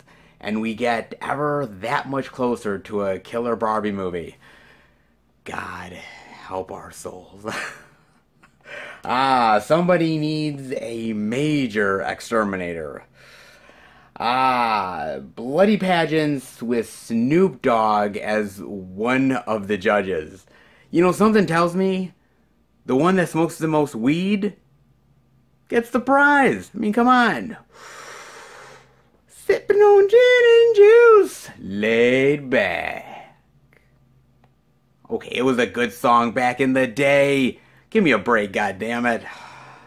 Oh, and you thought you had marital issues? Whew, you ain't seen nothing yet. Oh, indeed you have not. Look at this. Oh, wonderful Walmart indie weirdness gold. Oh, baby, you gotta love it, man. You got to love it indeed, and I definitely do, man. And I am so thankful for the second Walmart. You have no idea, man, because, let's be real, okay? It's been a little bit of rough waters, okay? It has been, and it's kind of crazy to think about this, because it is a big release week. I mean, all things considered, it really is. And we saw a decent amount of media, you know, when we saw Mortal Kombat and everything that week. And here it's kind of a little bit of a struggle. And you never really know what you're going to get until you enter into the stores. And that is the honest to God's truth. I mean, truly, man. And it's kind of interesting because physical media is in a lot of ways actually making a comeback. I mean, all the stuff that has been announced, all the stuff that is coming out, I mean, business is a booming, baby. It really is. But then again, you see the stores, and the correlation doesn't quite mix together. Unfortunately, that's just the name of the game when it comes to stores and physical media, man. Retail outlets and physical media haven't exactly been in harmony for quite a long time. Now, we're getting a lot of great releases coming up, and sometimes not so sure about every week for physical media. Will those worlds merge at some point? Well, I'd like to see it happen. I don't know whether it will, but I think regardless, I think with any format, you're going to get difficulties week in and week out because you just never know what's going to be in these stores, man. Some of the popular titles that you think is going to be there, unfortunately, better luck next time, man. But I think physical media is only as strong as the support that it gets. And the one thing that I've been seeing at these stores as of late is that they're getting in more interesting titles because the physical media is selling. Because it is selling, because there's a hunger out there for it, and I see it at these stores, they're taking more chances in bringing in other titles and getting in more media than they would normally get. And that's a good sign to me. And look, at the end of the day, physical media is only as important as how we make it. And what I mean by that is that, you know, it doesn't matter whether you're buying a small, little, unknown indie title or you're buying the big blockbuster of the week. It doesn't matter, man, because any small support that you give physical media goes right back into keeping it alive and supporting the format and supporting the cause. That is important, man. I mean, physical media has been bombarded so many times over so many years, and now I'm starting to see a small resurgence. And, you know, sometimes you have to basically make your voice heard through your wallet, through your buying habits and your decisions. And it shows. it really honestly does, that physical media is still important when there's a sea of digital all over the place. When it seems like physical media has taken so many hits and beat downs and just having its face in the mud, it's still around. And God knows I've seen so many articles and so many videos about the death of physical media, the end of it. They've been predicting that shit for years, guys. Absolutely years. I mean, 5, 10 years they've been always saying, physical media's dead, it's dying, it's done, give it up. And yet we keep on coming back to it. Why? Because we know the importance of it. We know the value of it. And we know that it's a format that is perfect for keeping these films alive, for keeping the voice of some of these unheard gems around. And perhaps it's a format that's going to save movies at the end of the day. I think there's so many ways and reasons to still love physical media. And sometimes the correlation between the stores and the uprising of physical media sometimes doesn't always go together, but I think slowly but surely times might be changing ever so slightly. It's never a guarantee, but if we still go out of our way to support this, if we still, put our blood, sweat, and tears into keeping this alive, then maybe one day those two realities and those worlds might come back together again.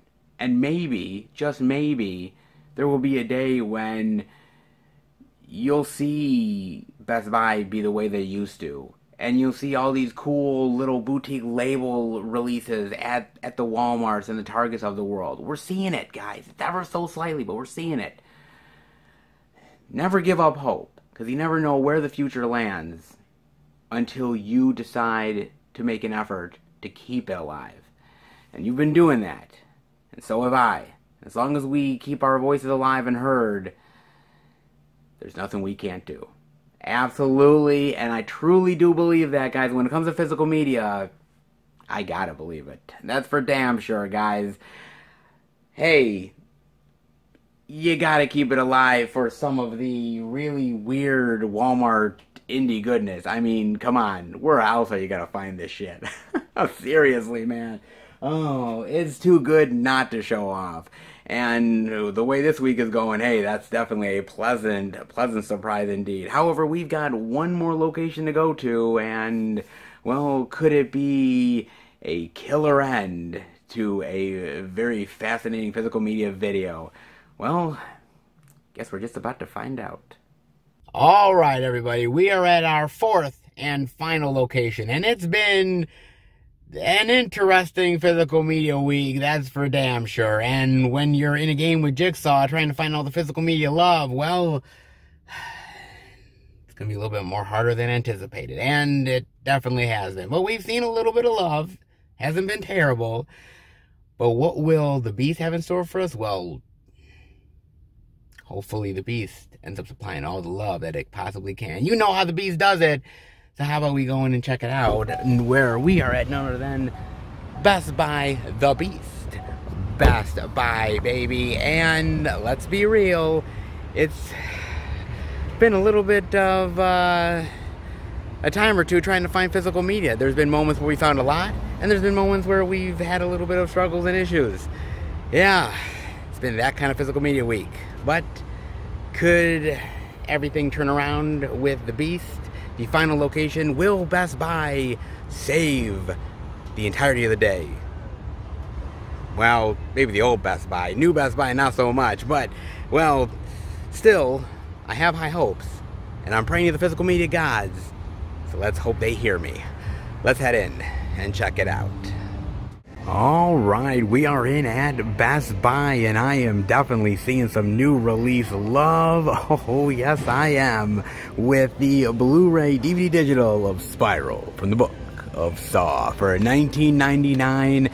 The 4K Ultra HD Blu-ray digital for $27.99. And that's a really odd cover, man. I mean, I love the Spiral with his eye, but, like, the weird greenish color. It's kind of very weird, man. I mean, I kind of like this cover better, but it's such a weird, odd and unique cover that you kind of can't help but kind of want to stare at it. A very unique one for the 4K. But they also have, they have the only at Best Buy exclusive Steelbook for $29.99 4K Blu-ray digital, baby. Look at this. More of that spiral love, man. I like that, with sort of Chris Rock there holding the flashlight and looking very ominous. I like that, man. It's actually not a bad steal. It's not so bad, actually. It's pretty nice. I don't know, man. If I had to say, I'd probably say my favorite would probably be this artwork right here. That would probably be my favorite, all things considered. But I do like that Steelbook, though. That's not bad art. I think all of them are pretty decent art. Just that with the weird green, man. It's kind of odd to me. But hey, whichever one you choose, hey, you get different artwork. So that's not half bad, man. You know how I love my variety when it comes to artwork. And you get it all on display here at the Beast. Not bad, man. Now, this movie is directed by Darren Lynn Bousman, and he is no stranger to the Saw franchise. Oh, no stranger at all, man. He directed Saw 2, Saw 3, and Saw 4. He directed some of the best as far as Saw sequels are concerned. And you're thinking, okay, he's not bad. I mean, he also directed Repo the Genetic Opera. He ended up directing a segment from Tales of Halloween. He also directed that indie horror flick, The Death of Me, which wasn't bad, honestly. I actually kind of dug that one. Not perfect, but it's okay. And so I'm thinking, okay, he knows what he's doing. He's been in this Saw world before. If you're going to get anybody back other than James Wan, you'd get Darren Lynn Bousman, and that's who you'd get, and they did. And there's a recipe for success here. I mean, Chris Rock said he's a huge fan of the Saw franchise. He loves it. And I'm thinking, like, Chris Rock is a huge fan of the Saw franchise? Yeah, apparently. So you have him coming in and writing, or helping to write the screenplay, starring in it, getting that star power in there along with Samuel L. Jackson, getting a very veteran director of the Saw world. So there's a lot of things going for this movie, but yet it didn't work the way it was supposed to. And it's kind of interesting to me because every franchise at some point gets tired, right? Every franchise does. Whether we're talking about Nightmare on Elm Street or Halloween, Friday the 13th, Puppet Master, Chucky, you name it. There comes a point where every franchise gets a little tiresome, and they try to do something unique and different and outside the box to revitalize the franchise. And sometimes that works, and other times it falls by the wayside. With Spiral, I appreciated the effort, but it felt like, on one hand, you have a Chris Rock cop comedy mixed with a Saw movie, and those two worlds just don't collide well with one another. They really don't, man. And Chris Rock kind of felt like an odd man out in this movie. Hell, Samuel Jackson felt kind of odd. I never saw the Saw franchise as being big Hollywood actor territory. I never saw that, but apparently here, yeah, but it just doesn't work, man. I mean, I like the concept and I like the idea, but again, it's a copycat Jigsaw Killer, and this is a copycat Saw movie. And at the end of the day, do you really want a copycat Saw movie? No, you really don't, man. And it just doesn't really work out the way that it was meant to. Again, I like Chris Rock, but I like Chris Rock in the right type of role.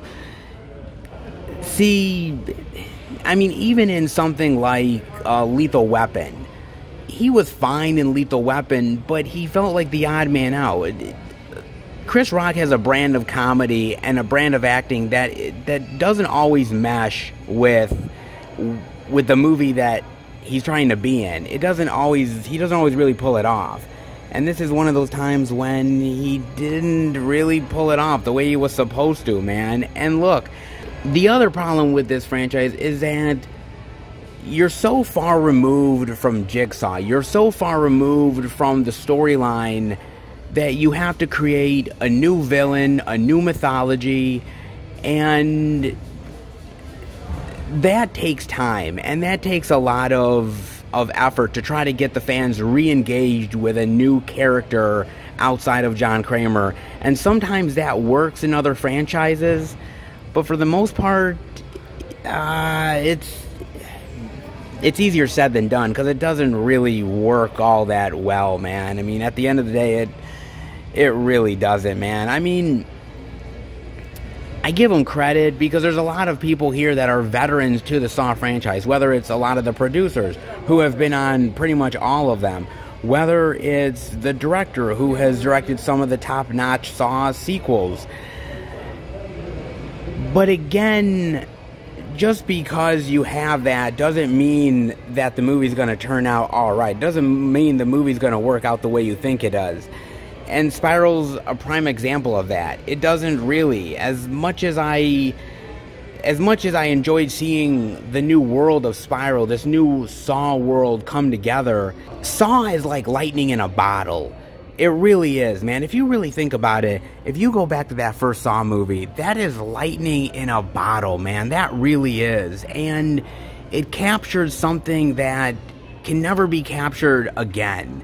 And I think the Saw sequels ended up taking that momentum and spinning it into very unique horror tales of psychology and what it means to actually be alive, and how do you value your life, in what ways do you, and how far are you willing to go for that.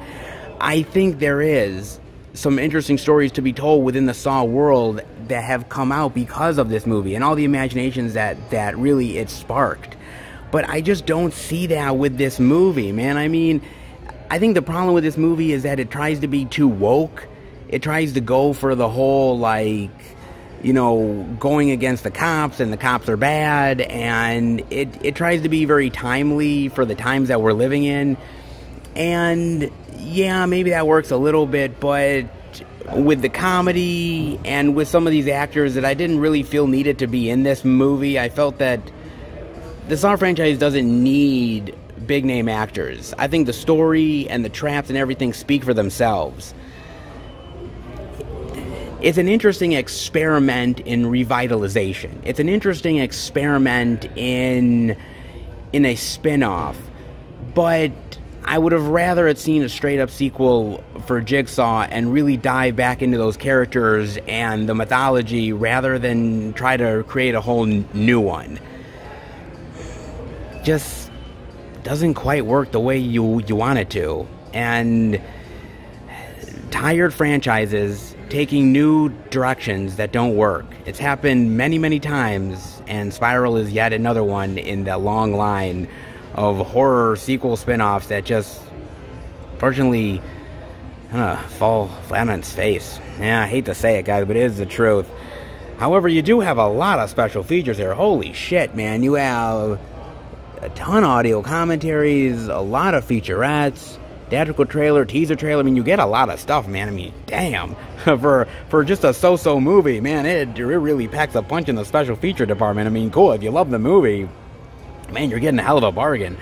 But I don't know, man. I mean, I love the Saw franchise, and I want to see the Saw franchise continue, but the approach on how to get there is going to be mixed.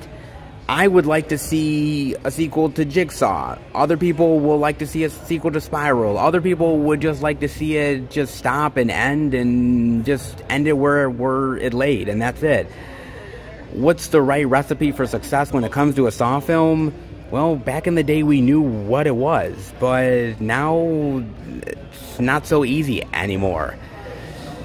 Certain franchises maybe should just end, and maybe some need to continue. Where does Saw land? Honestly, just like John Kramer, I do think the Saw franchise needs to quietly go into that good night. They also have a couple of the new additions for the Saw films. I know they all came out this way. New interesting additions for all of the Saw movies with new slipcover artwork to them. Blu-ray digitals here for $9.99. They only have a couple of them here, but I know all of them got released this week in this sort of format. And it's actually kind of nice because you have the actual, like, feature of, like, the Saw and one of the featured weapons from the movies. Oh, that's interesting. Look at that. Some of the featured trap stuff that they had. That's cool. Nice. I kind of like that, actually. If you sort of feel the artwork, it's like, yeah, the ridges of the blades and everything. That's cool. Nice. I mean, most people probably already picked up the Saw 4K love, but, you know, if you didn't and you only want, you know, sort of a new Blu-ray of the original Saw movie, hey, go for it, man. That, and they also got a Jigsaw as well. And I gotta tell you, man, I do love Jigsaw. I mean, really, I thought it was a really great bounce back from, obviously, the supposedly last movie in the franchise, the final chapter, which I thought was, frankly, Bantha-Poodoo. I thought it was pretty bad, man. I mean, but I thought Jigsaw was a nice, real comeback. I like the story of the detectives. I like the double cross and the deception. And I love the mystery and the intrigue. And I really loved sort of the great twist at the end. And I wanted to know more.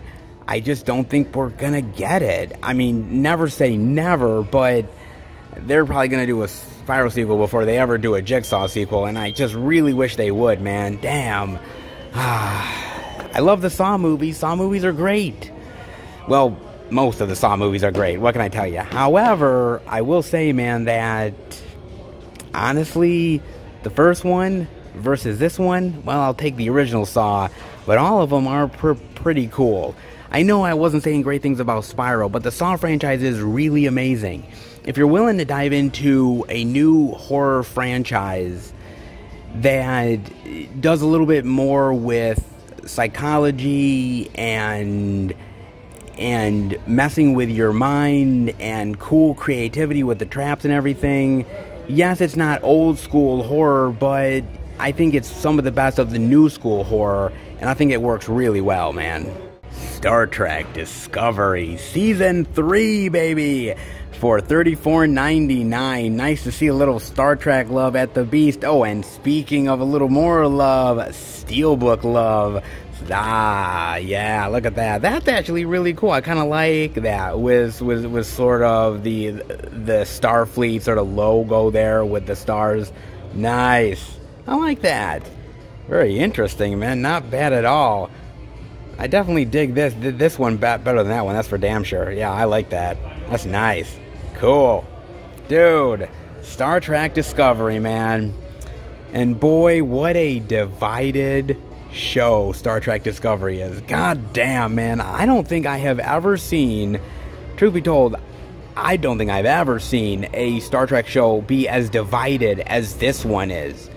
I mean, there's been some just okay Star Trek shows, but not one that divided the fan base like this. And I think it divides it between new school and old school. I really do, man. I'm telling you, it divides people in a big, bad way. And honestly, I've seen bits and pieces of Star Trek Discovery. I've seen a little bit from Season 1, a little bit from Season 2. I saw recaps and reviews for Discovery Season 3. And honestly, I appreciate them continuing the franchise. I've always loved Star Trek in one iteration or another. But if I gotta be real, I'm an old school Star Trek fan. I'm old school, man. I really am. That's just who I am. I'm old school like that. I mean, I was somebody who grew up with the original series. I was watching Next Gen and Voyager and Deep Space Nine and the old school Star Trek movies. That was me. That was my Star Trek generation in a lot of ways, or multiple generations that I've loved of Star Trek over the years. And I feel like Star Trek has morphed and changed. It's become much more, I don't want to say commercialized, because that's not the right word, but I would say it's it's become much more action-oriented and less about the philosophy than it used to be. Put it that way. I mean, and maybe that might have started before J.J. Abrams, but J.J. Abrams definitely brought that level into the Star Trek realm. And I don't hate that Star Trek reboot. I actually think that Star Trek reboot is actually really good. It's way better than I thought it was going to be, because at first I was like, I don't know about this, man. Time travel and resetting stuff and new Spock and new Kirk, and I was like, I don't know. But man, it really impressed me. Now, the sequels, not so much, man. That's been a little bit more of a struggle to get into than I'd like. I think that Discovery takes elements from the action-oriented times in later Star Trek with more philosophical ideas. The problem is it just doesn't meld well. The stuff I've seen in Discovery hasn't really hit me the way that old school Trek has hit me. But then again, new school fans of Trek do really like Discovery, man. They really like it. They really love the characters and the action set pieces. But then I've heard a lot of older Trek fans really hate on it. And I've seen reviews where literally they are crapping all over this fucking show, man. They're really taking a piss on it. And I don't know, I guess I'm somewhere in between. It's not terrible, but it's not great either. I mean, I don't know, I consider it like, I suppose, on the same par as Enterprise. I mean, Enterprise was no, like, darling either. I mean, it was okay. I just think we've gotten so far away from Roddenberry's vision. I really think we have. If you look back at Roddenberry's vision, we're so far away from those times, man. We're so far away from that world that Roddenberry had. And slowly but surely, over the course of many TV shows and episodes and movies, that concept and idea that he had has been chipped away. And I'm not saying that you can't do something new and interesting with Trek, because in order to revitalize it and to keep it strong, you have to do something new and different that's going to keep people energized and excited. But at the same time, you still have to have an essence of what made Star Trek Star Trek. And I feel like it's a battle right now. It's a battle between the old school fan base and the new school fan base. And it's the same thing with Star Trek and with many other franchises.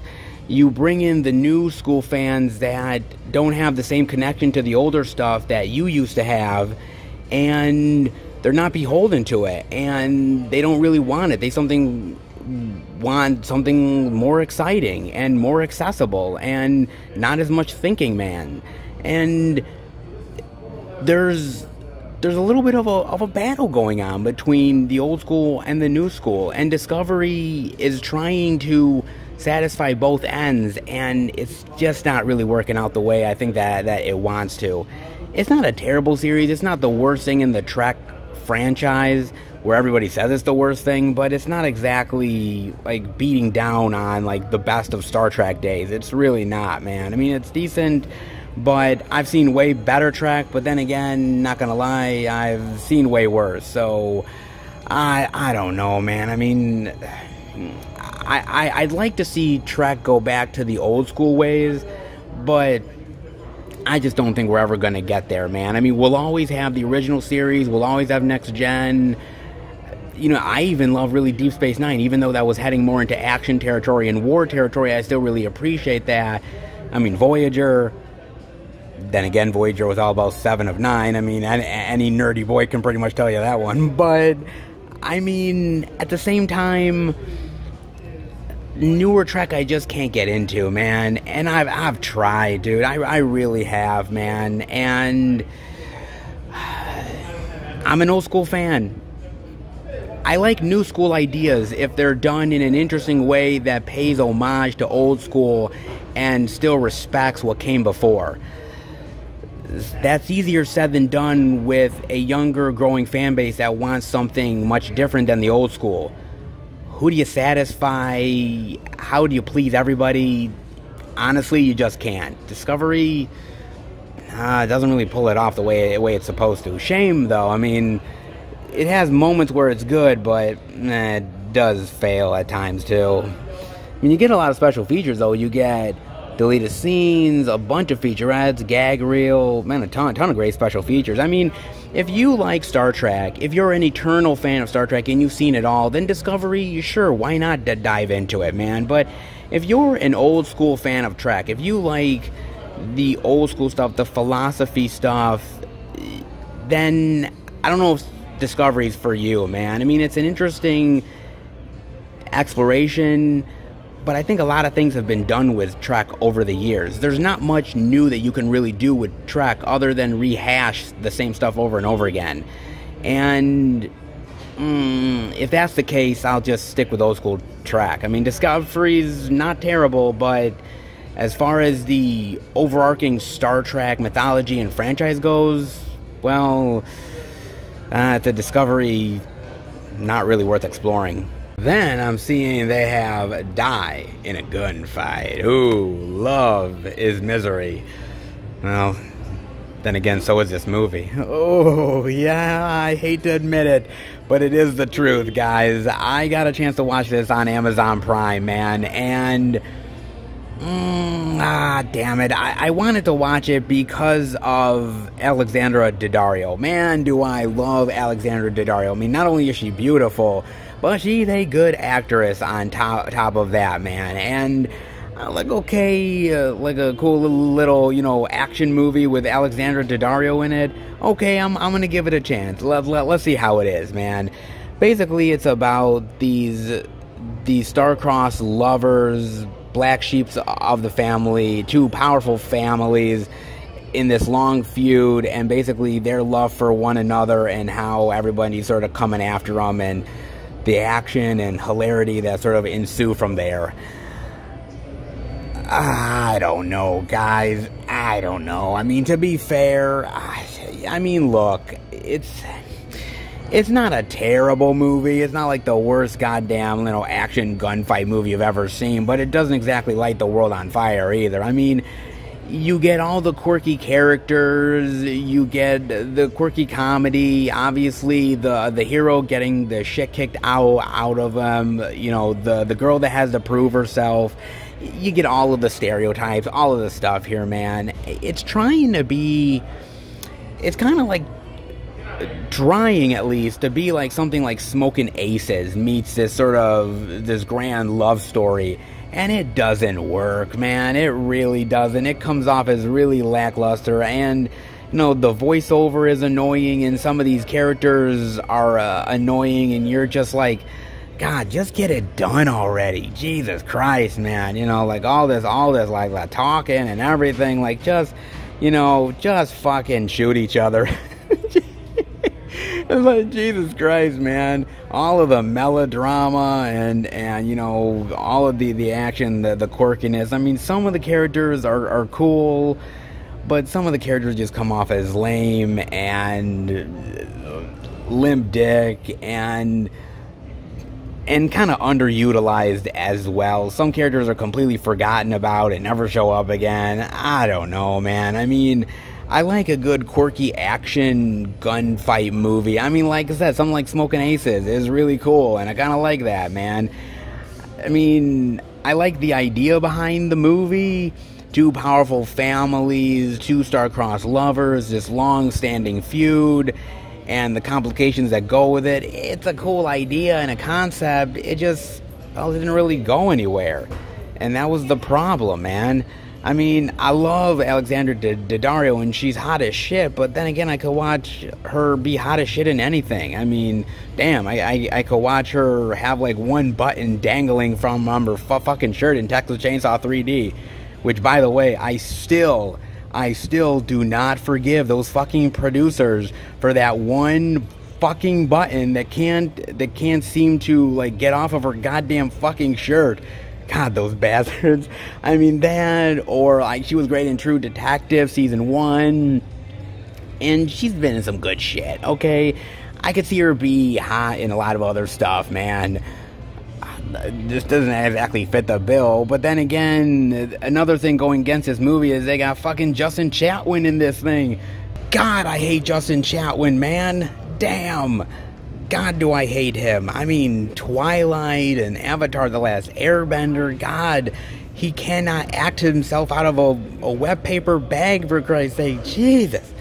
God, he's terrible here. He's just pining after Alexander Daddario constantly. Oh my God, I need you and I want you and I can't live without you, and he's just the one constant in this thing, man. It's just like whining and wanting her. I'm like, damn, dude, there is more pussy in the world. You do realize that, right? Like, she's not the only pussy in the entire galaxy. I mean, there is more in the world here, but damn. I mean, she's a hot piece of ass. Don't get me wrong, but I mean, you're a mobster. You know, you're part of the family. I guess you got good looks. I mean, fuck, you got money. I mean, you could get a hot piece of ass anytime you want. I mean, if she doesn't want you, she doesn't want you. Go try to rape some other chick, man. Damn. I mean, jeez. If that's the only way you can get a chick. Maybe you should just stick with hooking up with that bald-headed dude from Avatar The Last Airbender. Fuck, man. Jesus, I don't know, man. Oh, fuck, man. This movie, it's got some moments that I like, some quirky moments, but you can watch that in a lot of other movies, man. This is one of those movies that's a copycat of other better films, and that's, hate to say it, all it'll ever be. Yeah. Shame on that one. I mean, again, Alexander Daddario's hot. But again, I can watch True Detective and get all the Alexander Daddario I want. You know what I'm saying? Jeez. I mean, come on, man. Good lord, dude. But actually, a lot of great releases this week. A ton of stuff so far. I'm impressed. But let's see what else they got. And on the backside here, more physical media to check out. I think the physical media gods heard my plea. I think they did, guys. We got more to check out, baby. And the first thing I'm seeing over here is they got the 4K editions of G.I. Joe Retaliation and G.I. Joe The Rise of Cobra for $19.99. So they do have those two 4K editions. They also have the Blu-ray digital of Initiation for $15.99, and I got to admit, I do like this cover. I really dig this cover. Like, if you were just walking around checking out the physical media and you came upon this cover, that's a cool cover. You would dig that cover. That would kind of be like an intriguing thing. Ooh, that's interesting, and it kind of would pique your interest to want to buy, man. But I just love it, man. Where like the killer stalker is in back of her and she's like, what's behind me? What? And you're just like, lady, run, get the fuck out of the way. You're like, run, bitch, run. Jesus Christ. Oh, you know that whole slasher horror logic of like stupid characters not running from the killer when they should. Oh. And we got another one of them, guys. God damn it. Yes, I watched this thing on Amazon Prime. I did. And I watched it because it was a slasher movie, okay? And I am a horror lover. I love slashers. And I'm like thinking, okay, what's wrong with another slasher? Who doesn't like a good slasher? Well, I was hoping it was going to be good. Damn it. I mean, truth be told, there is some good things in this movie. I like some of the brutal kills. Like, the killer is really just, like, brutally stabbing people and very vicious. I mean, I like that. I like the look of the killer. I think it's kind of unique. I like that. It's interesting. I like the college campus setting. There is something about that I like, but then again, other movies have done that before, so not that that's anything new, but I still liked it regardless. Outside of that, ooh, I got a lot of problems with this thing, man. I really do. I mean, basically, the movie is about this fraternity and this sorority, and something potentially terrible and life-altering happens. And there's a killer on the loose that is hunting these people down potentially because of it. And they have to survive this killer or they're going to be picked off one by one. I mean, pretty much that's what it is, man. And I mean, it's not like we haven't seen these type of movies before. We have. There's been a whole shitload of these type of, you know, sorority, college, murder type of movies, man. There's been a ton of them. And yet, there's so many slashers that this movie could learn from, and yet it does the most predictable, mundane shit you could possibly imagine. I mean, this is really predictable, and I'm serious, man. I mean, you know who's gonna die, you know who's gonna survive, hell, you even know who the fucking killer is. I mean, they pretty much tell you who it is and hint at it, like less than halfway into the movie, man. You know who this motherfucker is, and if you don't, you have not been seeing enough slashers, man, because if you've seen a decent amount of them, you know what's coming. I mean, they have this sort of college kid, creepy kid that's hitting on the chick. He's kind of like this red herring, but you know it's not him. You know they're just kind of fooling you. You know who it is, man, and they telegraph that shit a mile away, man. I mean, they really do. There's nothing new and inventive in that whatsoever. I mean, yeah, it might be predictable, but it would have been cool had you actually rooted for any of these motherfucking characters. I can't root for nobody in this thing, man. I mean, all of them are terrible human beings one way or another. Whether it's the frat guys who is ignoring it and don't give a shit, whether it's the sorority chicks that are trying to sort of just sort of pretend it never happened, to the chancellor who's just washing it all away. I mean, all of these characters are scumbags in one way or another, man. I can't root for nobody in this bitch. Like seriously. Damn, man. I mean, my God. I mean, at the end of the movie, I was like, well, that's a thing. I was like, shit. I was like, it'd be nice to root for somebody. I can't root for nobody here. It's bad, man. It really is bad. I mean, I like the way that the killer kills. I like the way that he uses this drill to sort of drill into people, and it's kind of cool. But then again, you've seen that before, whether it's like, you know, Driller Killer or some other movies like that. I mean, you've seen it before a time or two. It's not that this movie's inventing anything you hadn't already seen, but I mean, man, it's just, I like a good on-campus killer is stalking people and, you know, you gotta survive movie. There's been a few of those out there. I mean, classic ones out there like Pieces, which is really cool, or Sorority House Massacre. That's cool too. I mean, there's so many out there that are really great, man. Old school ones. And this movie felt like it took a lot of ideas from a lot of different slashers, mixed it in a pot of shit, and we got Initiation. Ah, damn, man. I mean, I'm always up for a good slasher. I like a good slasher, but one that sort of rips off other ideas that were done better in other movies, that's not a thing. It's just the same old crap, just regurgitated into something new. But it doesn't work, man. I mean, maybe I'm just an old school slasher fan. Maybe I'm an old curmudgeon and I'm a boomer, or whatever you want to call me, man. But the old school days were so much more better than some of this new shit. I mean, I'm not saying all the new shit is bad. Some of it can be really good. But it's a dime a dozen, man. And when it comes to Initiation, man, I wish the fucking killer killed this goddamn fucking movie. And you know we needed to get a little Walking Dead love. Yes, the complete 10th season Blu-ray digital for $44.99. Ah, yes, the Walking Dead. Man, oh man. Just when you walk away, just when you think you've had enough of it, then they suddenly improve. And you're coming back for more. God damn it. Just when I thought I was out, they pulled me back in. Oh, damn it. Oh, man. And truth be told, hey, if they got better, they got better, and give them credit for it, man. I mean, truly.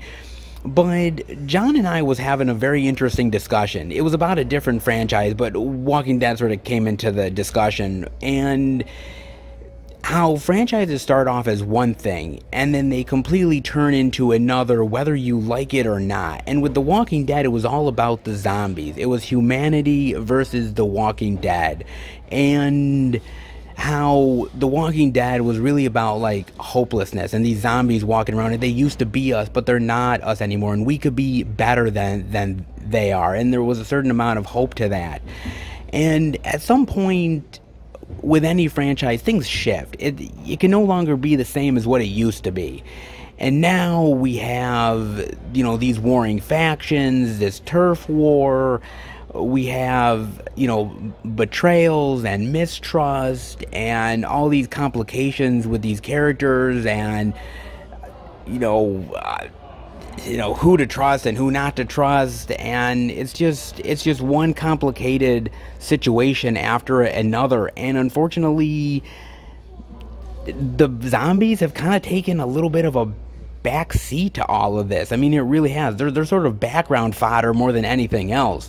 I understand it and I get it, why they did what they had to do, and sometimes it really is true, human beings are the dangerous ones of all, and The Walking Dead has definitely exploited that, and sometimes honestly exploited it for really powerful stuff, like the governor was amazing, or obviously in season 2 when they were holed up the zombies, and it was Carol's daughter, and the idea that, you know, they had kept them there, and was that the right thing to do? And there is moments of tension and philosophy that are really effective and very powerful when done right, and The Walking Dead can do that.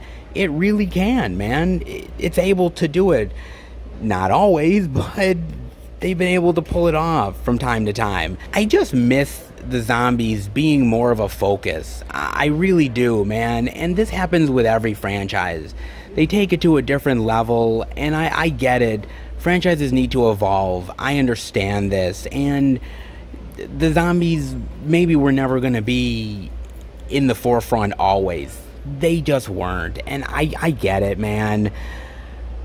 I don't know, dude. I mean, the zombie genre was really hurting for a really long time, man. And The Walking Dead came along and it really revitalized it. I mean, you remember the old school days, Night, Dawn, Day, Return of the Living Dead, and everything in between. It was a feeding frenzy. It was like a factory. Everyone was making great zombie movies and great zombie tales, and then it kind of died off. You know, copycat movies that weren't as good.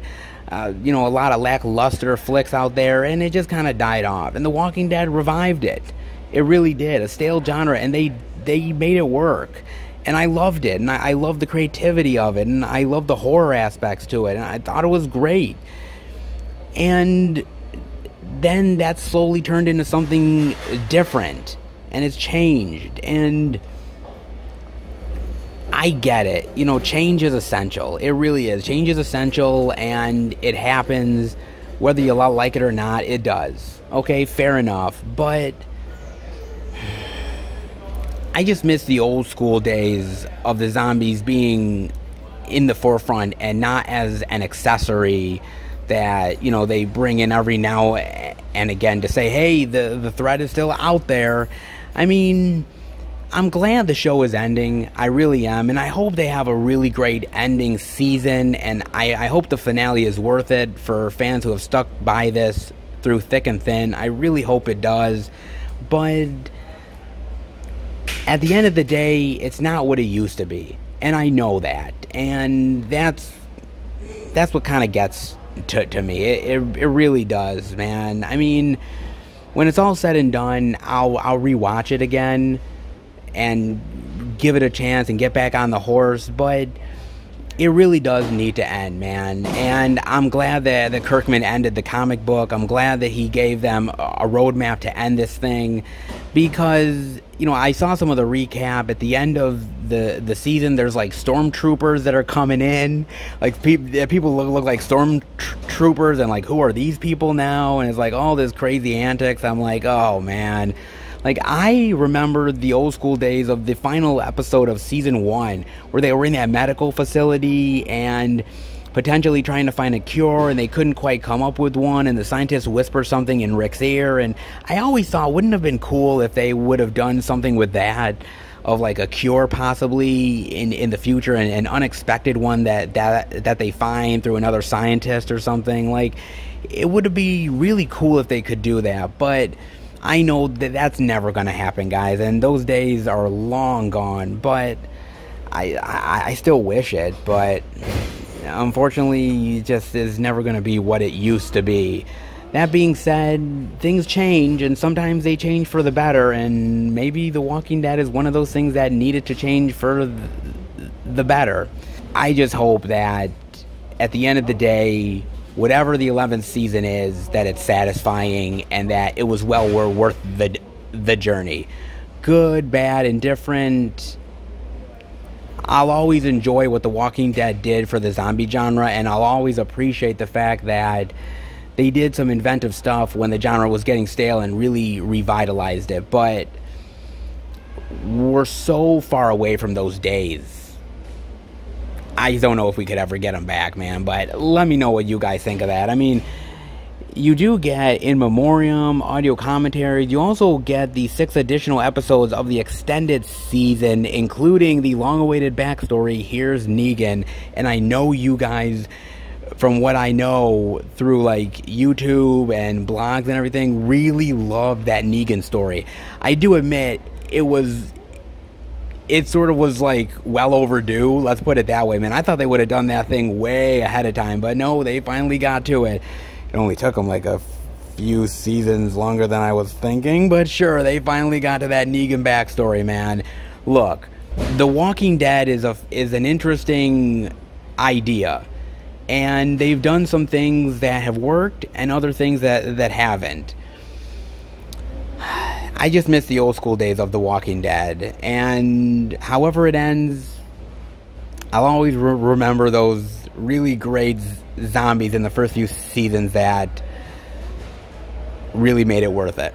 Who's up for Little Gangs of London, baby? Season 1 for $21.99. Look at that. Cool. Oh, from AMC. Game of Thrones, but without the dragons. Okay. Weren't the dragons one of the cool parts of the show, though? So you're taking one of the cool parts out? That doesn't seem right. Come on, man. The Godfather meets The Raid. Okay, that's a little bit better. I love The Godfather and I love The Raid, so that's a combo I'm willing to dig. Okay, not bad. Let's see what this is about. When Finn Wallace, the head of London's most powerful crime family, is assassinated, no one knows who ordered the hit. With rivals everywhere, Finn's impulsive son Sean takes over and puts a stop to all criminal business in London until his father's killer is found.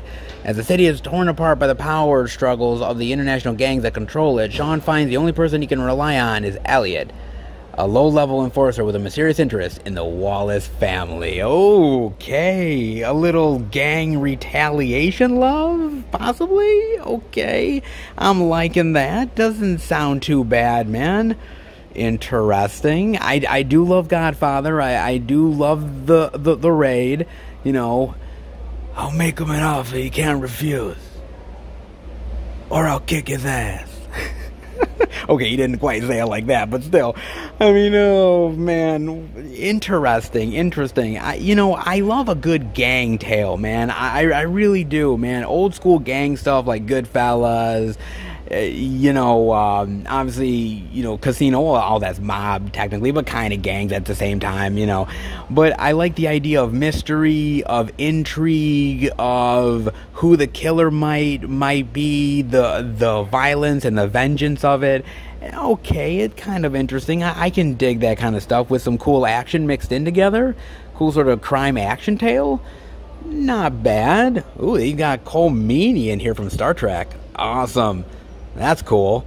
And it's from AMC too. I gotta admit, man, I used to watch AMC. I mean, I used to watch The Walking Dead, but back in the day, I definitely enjoyed that. Of course, I watched that Kevin Smith show that was on AMC, which I really enjoyed. I thought that was cool. I don't really watch much TV anymore. I really don't, man.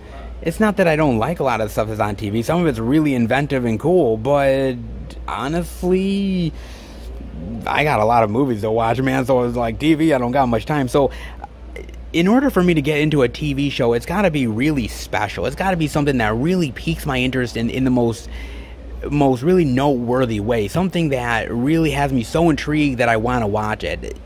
shows like Stranger Things that I love and I keep coming back to over and over again. You know, some of the Marvel stuff. I mean, that stuff that I love. I like a good, gritty gang drama tale. I wonder, how far can they really stretch this? I mean, you can go one season with mystery and intrigue and questions, but how long can you really go along with this until it kind of feels like it's a rubber band and it's so stretched out that it's going to break? I wonder. And some TV shows are able to pull off a little bit of extended stuff, like Peaky Blinders, which is amazing. Peaky Blinders is fantastic. They've been able to really extend it in a great way that is really awesome and continues to be intriguing and fucking amazing. Gangs of London, well, it has an interesting idea, but let's be real. You know Peaky Blinders, and if you don't have the dragons, you shouldn't really even call yourself Game of Thrones. Oh, and we ain't done yet, because we got little Jacob's wife. Yes, she will prey on you. Oh, yes, she will.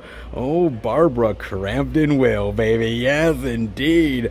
Oh, my God. This movie, man. This goddamn movie. Okay, so I got a chance to watch this on Amazon Prime, and I wanted to watch it because of Barbara Crampton and Larry Fessenden, two experts within the horror genre, two people that have definitely made their mark within the horror realm, both in front and behind the camera. And I was like, okay, a little interesting vampire tale with both of them? I gotta at least give this a chance, and that's what I did. Basically, it's about this preacher and his wife, played by Larry Fessenden and Barbara Crampton, and they're your typical Bible-thumping older couple, and yet at the same time, it's very mundane. They're doing the same thing over and over again. Both of them are not happy, especially Barbara Crampton, and it feels like life is going nowhere, and she's frustrated by things. And one day, an old flame of hers comes into town. Okay, great, right? I mean, wow, I haven't seen him in a long time, and maybe I'll meet up with him. Not really to, like, do anything with him, but honestly, to just kind of rekindle that feeling again and feel important and sexy and feel like she's worth it. So she does that. Maybe she needed to have stayed home. Oh, man, because they end up getting attacked by this weird, like, imposing vampiric creature that is feeding on her, and suddenly she's, like, slowly becoming a vampire and craving blood and eating people, and the husband is going nuts trying to figure out what's going on with my wife, and it's all the hilarity and the complications and the buckets and buckets of blood. And when I mean buckets of blood, oh goddamn do I mean buckets of blood. Holy shit, man. Damn, they did not spare any expense on the blood on this one. Woo! Let me tell you something, man. I thought I was going to enter into a mundane movie. I really did. I was like, I think this premiered on Shudder or something. And I was like, I don't know.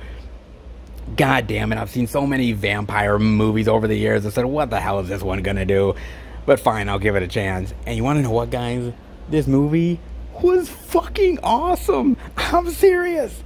This was great. Holy shit, this was amazing, man. I love this. I had a great time with this movie. This is fantastic.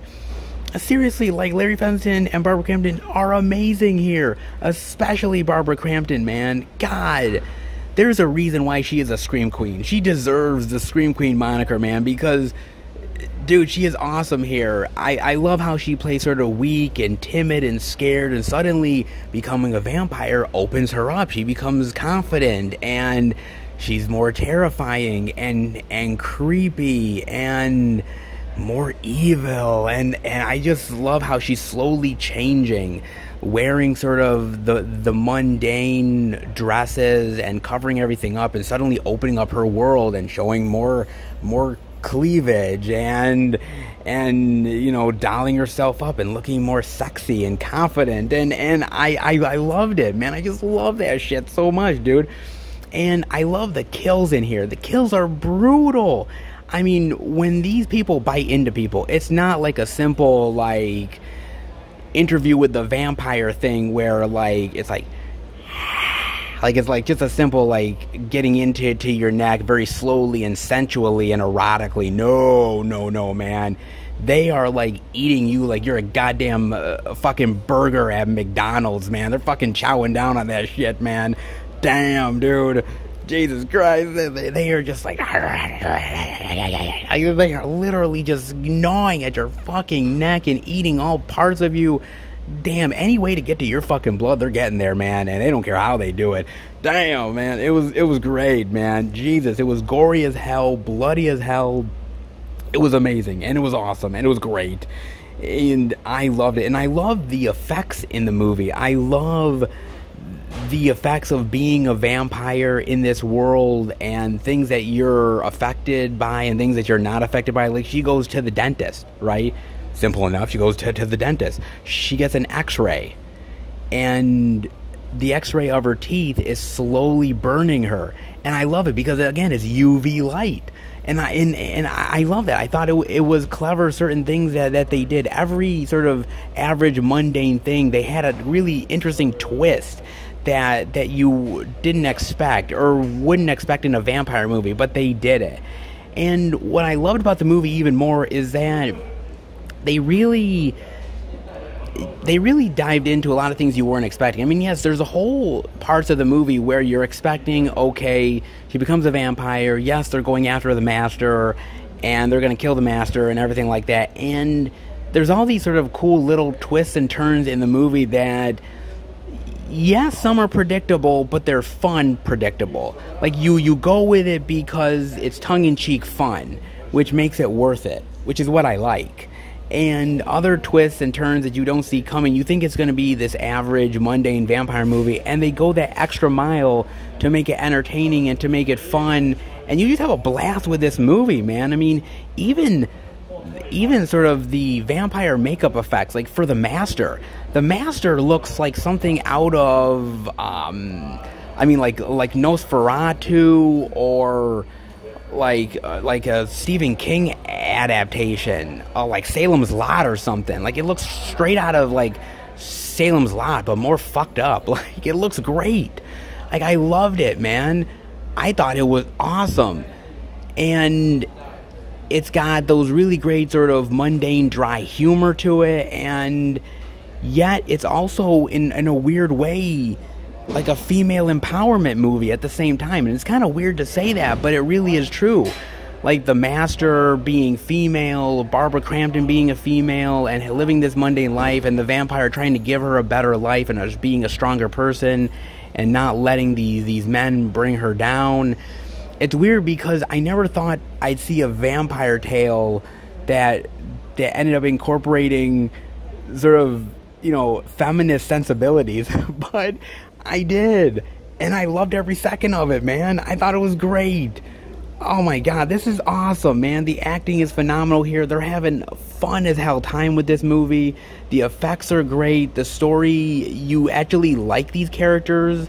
Like, the preacher is kind of mundane at first, but you get to know him and like him and sympathize with him, and you sympathize with Barbara Crampton, and yet you're sort of terrified of her, like she's gonna bite your fucking head off. Like, I love that shit. This is so good, man. This movie is fucking phenomenal, dude.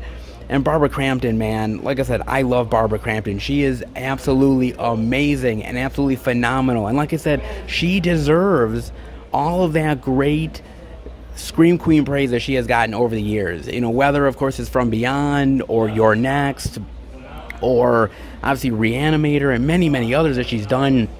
I'm so glad that she's made a comeback, man. She's amazing. I met her at a convention. Nice chick, incredibly nice, and she goes for this role, man. She dives into the fake blood and the vampire effects, and how you even get to see some Barbara Crampton boob action, baby. Jesus, man, she went all out for this role, and God bless her sexy ass heart, man. I love Barbara Crampton.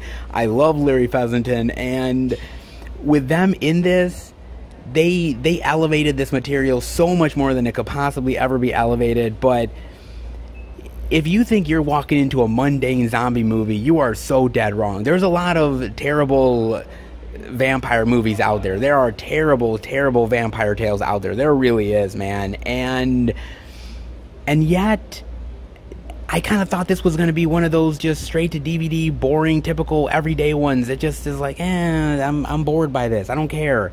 But honestly, they did it in a way that took the mundane and predictable and made it entertaining and fun. And honestly, I've seen so many vampire tales that I forget that there can still be good vampire movies out there when done right. And Jacob's Wife, crazy enough, as far as recent ones, is one of them. It's awesome. It's great. You get the making of Jacob's Wife, deleted scenes, not bad, man. I mean, I gotta admit, man, I just, look, man, I mean, the lowest of the low is Twilight. Okay, the lowest of the low. I mean, man, a fucking vampire sparkling, man. Who the fuck wants to ask CGI babies, wolves imprinting on little children? Jesus Christ, man. I mean, I sometimes forgot what a good vampire movie is, man. I mean, we're so far removed from the days of Blade and The Lost Boys and Near Dark and all that other stuff. But honestly, Jacob's Wife reminds me that vampire movies can still be good. You can still make good ones out there. You just need a little Scream Queen love to get you there. Not bad, man. Not bad at all. Great fucking movie, man. That was a hell of a great time watching that. And well worth it. God damn it is. Not bad, man. Some really great stuff this week. Really phenomenal stuff, man. Actually, you know what? The physical media gods definitely answered my prayers. That is for damn sure. Alright. Let's head out. Come on. Say it with me now. You know you want to. And I know I definitely do. Oh yeah, Best Buy delivered, baby. Yes it did, baby. It delivered. It's been a while since I've been able to do that, man, and they definitely did. A lot of indie love, new release love, Steelbook exclusives. Oh, they had it all this week, and that is for damn sure, guys. That was really, really great, man. That is awesome. This is what Best Buy should be every single week. Let's be real on that one, guys. As I said, the physical media gods definitely answered my prayers in a big bad way. Hey, they listened. For once, goddamn it. Indeed they did, man. Really, really great, really solid physical media love here at The Beast, as it normally should be, by the way. Really fantastic, man. I loved it this time around, man. A lot of really awesome stuff to see, awesome stuff to talk about. Oh yeah. When physical media is on fire, it definitely is, and Best Buy definitely supplied the flames in a great, awesome movie-loving way. They definitely did, baby. Hope you guys enjoyed it. I definitely did. Let's head home and finish the video.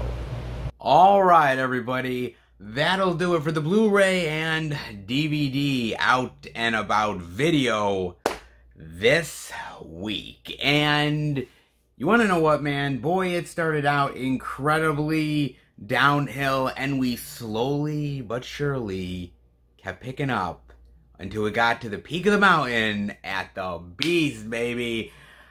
Look, I always pray to the physical media gods. They don't always listen to me, but every once in a while they do answer my prayers, and this time they definitely did, man. I mean, ooh. I thought this was going to be a minefield. When we didn't see anything over at the first Walmart, I'm like, ooh, that supremely sucks. So I'm like, oh, shit, man, what are we in for? And we were picking ourselves up along the way, man. At the end of the day, we saw a hell of a lot of media, a lot of really great high titles, and some really awesome physical media love. I can't complain. It was all good, man. But you never really know what you're gonna get until you go and do the out and abouts, and it really is true, and I prove that every single damn week, guys. It was a doozy this week, but a lot of really great physical media that came out this week. Let me know what you guys are checking out, what you picked up. Let me know. As far as I'm concerned, well, a certain amount of physical media love I got this week. Indeed I did. Now, the first thing is I gotta still talk about the great subscriber love that I got, man. I mean, first off, Journey to the End of the Night, which is awesome, with Brendan Fraser this is cool, man. I have never heard of this movie, and I am a Brendan Fraser fan. I mean, obviously, The Mummy and Airheads, Encino Man, Gods and Monsters, and many, many others. He's an awesome actor. I've loved him in so many movies. He's brilliant of an actor. And finding a gem that I haven't seen before, that's pretty awesome, man. So that was really cool to get, man. I gotta admit, that was awesome. And also, I have to admit, getting Mulholland Falls was pretty damn cool as well, man. My God, this is a blast from the goddamn past. I haven't seen this thing in decades. But I remember really loving it, and I love a good detective tale, and the cast is amazing. It is really cool, dude. And so, man, some more Kino Lorber love for the collection. That is pretty damn cool, man. I just want to say thank you to you guys so much. I mean, for both of these titles, that is absolutely amazing, man. I mean, I've always said it that I don't expect anything from you guys, but you have been absolutely amazing, sending stuff that I've never heard of or things I haven't seen in a long ass time. You guys really do go out of your way to give me some really awesome media, and this just proves it. This is amazing, absolutely awesome. Thank you beyond words. That pretty damn cool. Just saying, man, that is awesome. Oh, that is far from it, guys, because I also actually ended up picking up a title at Best Buy. Oh, this one. Oh, I definitely wanted in a big bad way, man. I love the movie, and I couldn't leave Best Buy without it, and that is none other than Jacob's Wife. And oh, look at Barbara Crampton there. This is great. Oh my God, man. God damn it. This was just a fun vampire movie.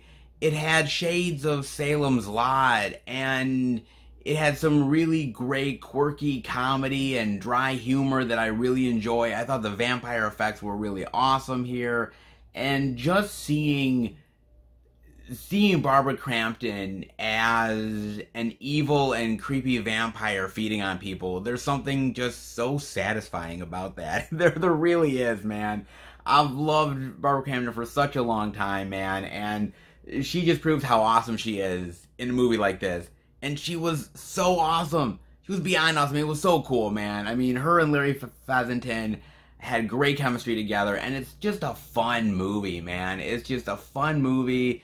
And it's just a great little vampire indie film that I think deserves a hell of a lot of love, man. If you get a chance to watch this, please do, because, man, you're gonna enjoy this one. You really are, man. It takes a lot of different elements from a lot of vampire movies and just makes it into a fun and entertaining yarn. This is so cool, man. And with the slip in great condition. Oh, yeah. More Barbara Crampton in the collection? That is never a bad thing. That is for damn sure, guys. That is never a bad thing at all. Jacob's Wife. Not bad, man. Now, I also, this week, ended up going over to Soundgarden again. I actually went to Soundgarden with John and our friend Van. We ended up going and chilling out, looking for some media, movie hunted. You know, you gotta go out with your bros and movie hunt every now and again. And we did. And I had store credit. I actually took more movies over to Soundgarden to get more store credit, and I got these for free. Didn't pay anything for them, so that was really cool. And the first one that I got is some Scream Factory love, and that is none other than Brain Dead. Yes, with Bill Pullman and Bill Paxton, man. That's a great goddamn cover. That's great. Oh, Lord. I remember this one from long ago. It's been a long time since I've watched it, however. It really has. So, I don't remember it 100%, but it was a really cool little psychological, like, horror flick, and it's all kinds of cool, man. Oh, I forgot that George Kennedy was in this as well. Jesus, that's awesome. Oh, man, that's cool. And honestly, when this thing came out, like a couple years ago from Scream Factory, I wasn't really sure whether I wanted to pick it up or not. And I was sort of saying, maybe this might be a pass. And I just forgot about it. And then when I saw it at Soundgarden, I was like, wow, okay. I can get this thing for absolutely nothing. And it's got some really great actors in it. And I remember kind of liking it, so why not? I decided to pull the trigger, man. I gotta rewatch this thing, because I remember liking it. But, dude, with a cover like that, it's instantly rewatchable. Come on, man. Bill Paxton and Bill Pullman together. Instant buy. Instant. Come on. Great, man. Pick that one up. I also got even more Scream Factory love and free Scream Factory love, obviously, from Soundgarden, and that is none other than Eyes of a Stranger. Yes. Sorry. Your party's dead. Yes! Look, great cover, man. Now, I have never seen this one before. And I actually thought I had already owned it. Because I was looking at the cover, I'm like, man, did I pick this up already from Scream Factory? And I was thinking to myself, because they've been putting out a lot of, like, old school unknown slashers, or ones that really were sort of flying under the radar. And I thought I did, but I didn't. And I'm glad I pulled the trigger on this one, man. I mean, it's got some cool people in it. I mean, it's got Jennifer Jason Leigh in here. John DeSanti. I mean, it's got some really cool people. And directed by Ken Wiederhorn, who, of course, did Shockwaves. Which, by the way, I already own Shockwaves in the collection. That's an awesome movie, by the way. This is an interesting one. From the production company behind the original Friday the 13th. Not bad. I definitely am interested in checking this one out, man. It looks like an interesting sort of killer slasher flick, which I'm interested in checking out, man. I mean, I'm always interested in new and interesting horror flicks. I really am, man. Ones that I've never heard of. Ones that have flown under the radar. I have a ton of them in the collection. And when I saw this one, I'm like, this looks kind of cool. And I like that Scream Factory does this. I mean, yes, Scream Factory puts out big, well-known horror films, but I love that they also give the little indie ones a chance as well. Ones that maybe kind of got swallowed up in the times and maybe deserve a revisit. And this might deserve one. I'm definitely interested in checking this one out, man. And, of course, it was free with all of the bonus points and everything that I had from Soundgarden. So why the hell not get it? So definitely am excited about this one, guys. That is awesome. Now, I also, through Orbit DVD, got a couple of titles in the mail as well. One of them, this one in particular, I'm super excited about, man. I haven't seen this movie in ages, but I used to love this shit back in the day on VHS, man. Watched the hell out of it. It was one of those ones that my mother and father taped on VHS, and I just watched it. And me being a wrestling fan, this one was right down my alley, and that is none other than Body Slam. Oh, God, Body Slam. I love Body Slam. This is so cool, man. I mean, you got Rowdy Roddy Piper, Captain Lou Albano, and a whole bunch of other personalities, man. This is great. I just love this idea of this guy getting this wrestling team together to take on this evil wrestling team. And obviously, like, things go crazy and wild and weird and hilarious. Shit ensues, and I just love it, man. I really do, man. It was a great movie back in the day just because of how much I was a wrestling lover at that time. And loving Rowdy Roddy Piper and loving all of the WWF characters at that point. And I'm like, Captain Lou Albano. I'm like, what? And it's like, you know, you have to remember it was that time where movies like this was happening, and obviously the Cyndi Lauper videos, and it was just a whole smorgasbord of stuff, man. The whole like entertainment that was in your face in wrestling at that time, and Body Slam was just awesome. I mean, it's an excuse to get some wrestlers together and make an entertaining movie, but I enjoyed the hell out of it, man, and I am so happy that Kino Lorber released this, man. This is awesome. Did I ever think that Body Slam was going to get a great physical media release? No, but this is a major one on the wish list, and now, oh, definitely scratch it off, man. That is cool. Body Slam. God, I can't wait to revisit this sucker. I cannot, man. That is cool. I also ended up picking up, through Orbit DVD, a new one that I have not watched, but it's got a really, really great horror actress in here that I love, man, and that is none other than 10 Minutes to Midnight. Yes, look at that. I love that cover. That's great. I love that cover, man. That is so cool. Caroline Williams.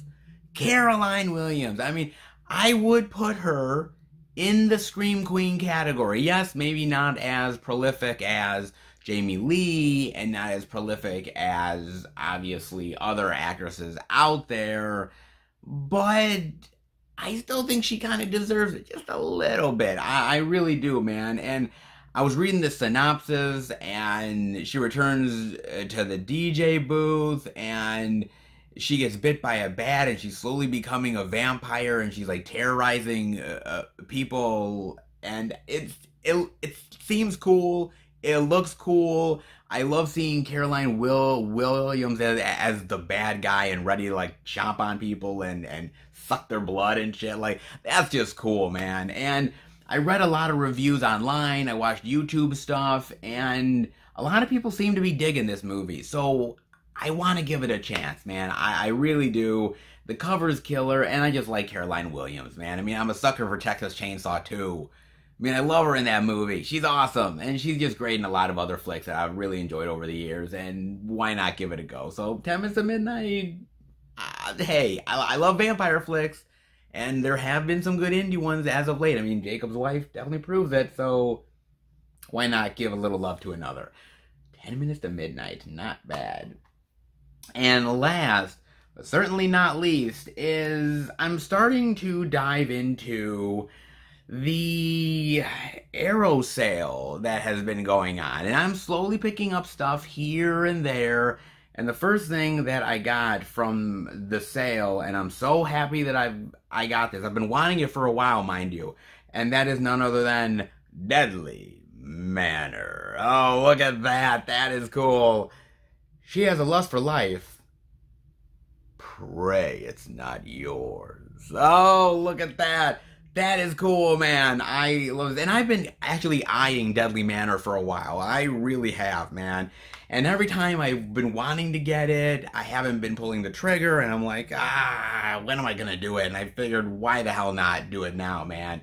And also, it's directed by the same guy who directed Edge of the Axe, which I already own and do love Edge of the Axe. I'm like, okay, I gotta give it a try, man. It seemed like a cool little horror slasher flick, maybe a little bit ridiculous and off kilter, but then again, guys, I got some weird shit in the collection, man. So, can you really blame me? I mean, come on, man. So, I'm looking forward to this one. I really am. And I love Arrow putting out these sort of weird, unknown slasher movies, man, that they've done. Like Edge of the Axe, which I had never heard of until Arrow had released it, and a couple other ones that they've done.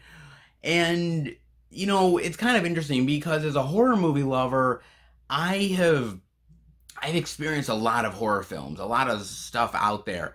But let's be real, you're always searching for stuff within the genre that you've never seen before that you need to experience.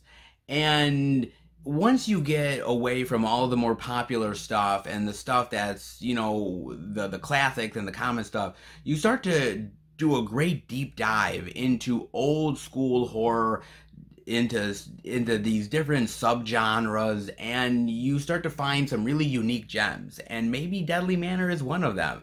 I'm definitely interested to dive into this, man. This looks pretty cool and very killer. Pun totally intended. Oh yes, baby. Oh my God, look at this. Physical media love, baby. Oh yeah, I think this week, I was definitely on my physical media game. And before I let you guys go, very interesting article that I found.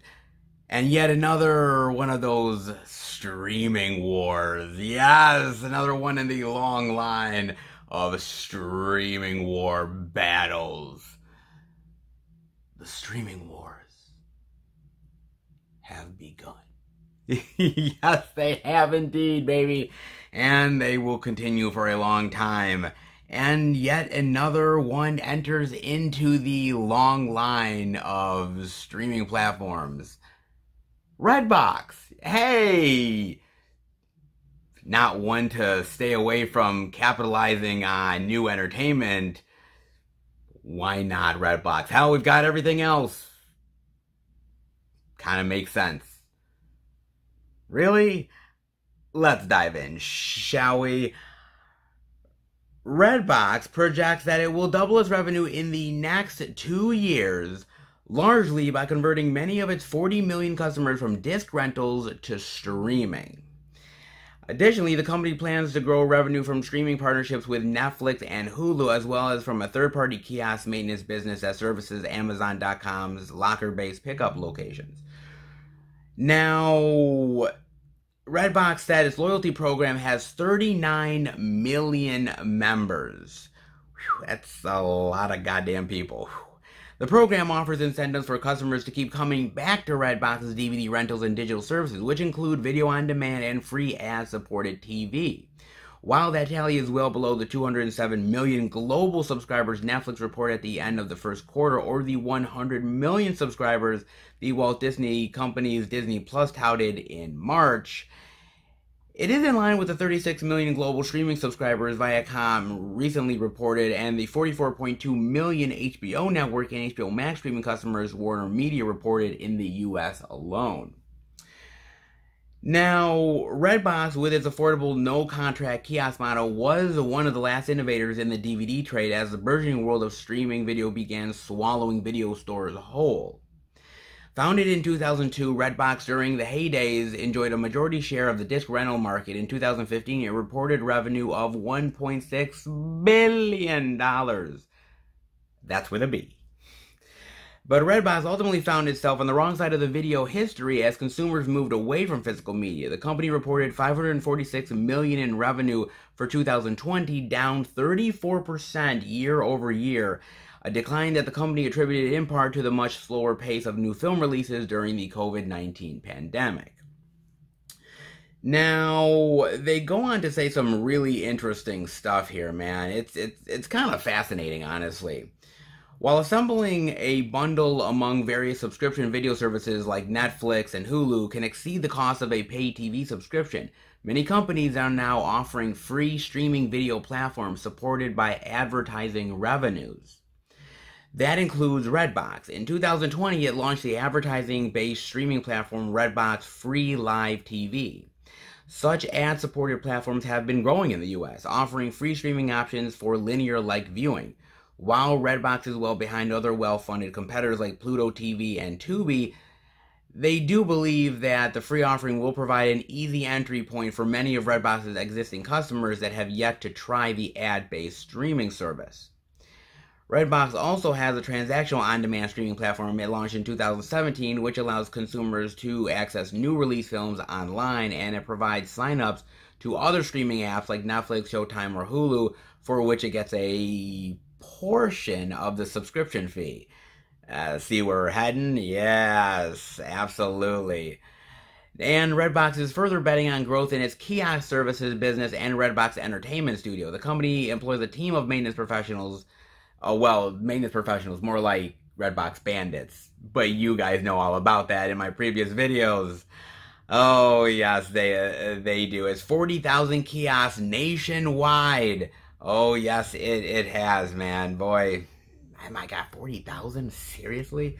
Jesus, man, that is crazy. And they've also branched into other areas as well. The company's production studio is also looking at slate deals. It recently signed an agreement with Basil Wanek's Thunder Road Films, the studio behind the John Wick franchise, to make 10 to 12 action films over the next 2 years in the $10 million to $15 million budget range, on top of plenty of other endeavors that Redbox tends to do. Wow, baby. Okay, that's interesting. I didn't really know that Redbox was in the streaming world. I didn't really realize that, man. And now that I do, that is odd to me. Man, it's really weird. But honestly, I can't say that I blame Redbox for doing this, because a lot of people have been cutting the cord. Okay, I cut the cord years ago, and I know a lot of other people have done the same. Hell, my mother is about to do it this year, and she has talked to me about, I have all these cable channels, and I have all these things, and I pay such a huge amount for this stuff, and I almost have nothing to watch. And I told her, I said, look, you gotta cut the cord. You gotta go to Roku or Fire Stick or something. You gotta do it, because you can't just keep on paying these insane prices. However, you also have to understand that when you cut the cord, you want, obviously, the better cost, and you don't want to fall into the same trap of paying that same crazy amount. And this is where the streaming wars are really going to have an effect, because let's say, for instance, on top of paying for the internet, which of course is a must with streaming, you also have to get all the equipment, and on top of that, you have to pick what stuff you're actually going to pay for. Now, once you start to add everything up, you have Netflix, and you have Disney Plus, and you have Hulu. If you want Hulu Plus Live TV, that's even more money. Or you could go down the road of other live TV options. And there is a lot of them, like Sling. Sling is another one that's out there. Tubi TV is another one that's incredibly popular, man. However, that's more free, but again, ad-based services, which is something that Redbox is going for, because Redbox is banking on the fact that these consumers are willing to go towards the free ad-based service. So basically, Redbox is banking on you watching their platform. Yes, you get a lot of content for free, but because it's ad-based, they can still get the revenue from you watching what they're putting up. And of course, you have these companies that are going to pay for ads on their streaming service. They pay Redbox the time to put the ads on, and then the companies get the benefit of those ads being in front of the consumers. It's the same concept as cable TV. These companies pay for the commercial airtime, and consumers see it, and they're hoping that the consumers will then buy their product, so it's all one huge, gigantic cycle. And so that's where a lot of these companies are heading. And they're banking on the fact that, look, do you really want to pay for all of this other extra stuff? Do you really need that? No, I mean, you deserve free. And it is free, however, just because it's free doesn't mean that Redbox isn't making money off it, because they still are, and hey, that is proof positive of it, especially all the revenue that they're getting. I mean, look, this is interesting, especially from Redbox's point of view, because Redbox isn't exactly going out of its way to make new content. I mean, yes, they did sign up with that production company to make like smaller action films that they can put exclusively on their Redbox streaming service, which I'm sure is going to be an advantage for them. Even if it's just a tiny one, it's still an advantage. But the fact that they're partnering up with Hulu, and they're partnering up with Netflix, and the fact that they can ape off of them and yet you don't have to deal with crazy fees, and yet they can still get the revenue. I just like the fact that they're being a little bit more smarter about it than some of these other ones. I mean, yes, they still want content, but they're not going out of their way to actually compete with a Disney Plus or a Netflix or, you know, Peacock or Paramount Plus. They're not doing that. Why? Because they have no chance in hell of actually doing it. And they know that. What they do know is that they can take that content and license some of that content to their own platform, and yet, you know, get a little bit of portion of the fees from obviously people subscribing to Netflix through their platform. And it's all one huge conglomerate of accessibility, I would say. And it's really fascinating to me, and it's really interesting when you end up breaking it all down. It's almost like rats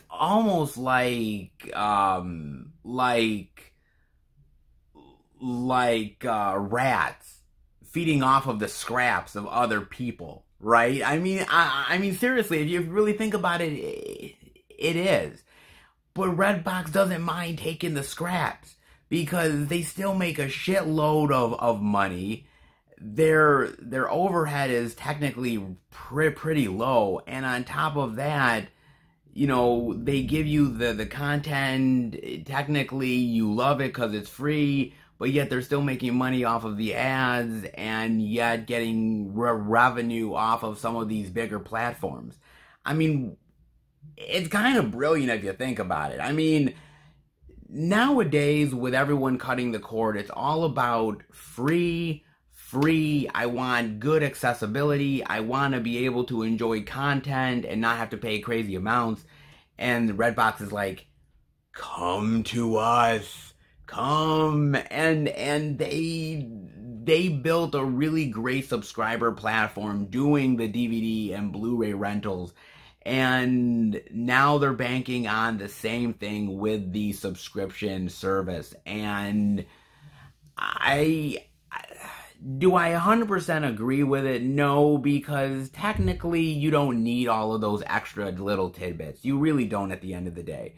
But it is enticing, and people are always looking for a bargain, and they're always looking for a deal, and Redbox knows this. That's how they built their business in the first place. You want a deal, you want to be able to obviously know that you're getting a bargain on this media that you want to watch. That's why they have 40,000 fucking kiosks all over the goddamn place. That's why they make billions of dollars, because they have a really good strategy, and they've been able to maybe not exactly be ahead of the curve, but been able to be smart about taking the table scraps from the right places. And this is a very interesting idea that they're doing. Will it morph? Will it change? Yes, it will, because let's be honest, the streaming wars are just really early. I mean, they're really just beginning. There's a hell of a lot more that's coming down the pike in years to come. And there will be services that are going to become the dinosaurs. They will die. Will Redbox become one of those? Who knows? I mean, they've been smart at this point. I can't say that I love their business model all of the time, and I can't say that I've used their service a lot, but when I have, I do appreciate it. And again, I think they're taking advantage of a situation that wasn't their doing. But if they're able to make the money off it, why not do it? I think it's fascinating. I mean, yet another company that's into the whole streaming service stuff. I mean, it's kind of crazy that we're here at this point. I mean, not like Redbox is getting rid of physical media, but just imagine if this was Blockbuster. Like that Blockbuster was doing this instead of Redbox. I mean, it's crazy because with Blockbuster had the chance to buy Netflix and they never did it. And they had a chance to do these type of services with the kiosks, and they weren't able to quite successfully do it. And other companies like Redbox took the concept and ran with it and was able to beat all these other companies to the punch. They saw the trends and they saw where things were moving, and companies at the end of the day have to evolve, and getting into the streaming game is quite risky, but if you're able to be smart about it, you can still make a profit and maybe just maybe survive at the end of the day. We'll see where this all goes, guys, but it's incredibly very interesting and very fascinating to me.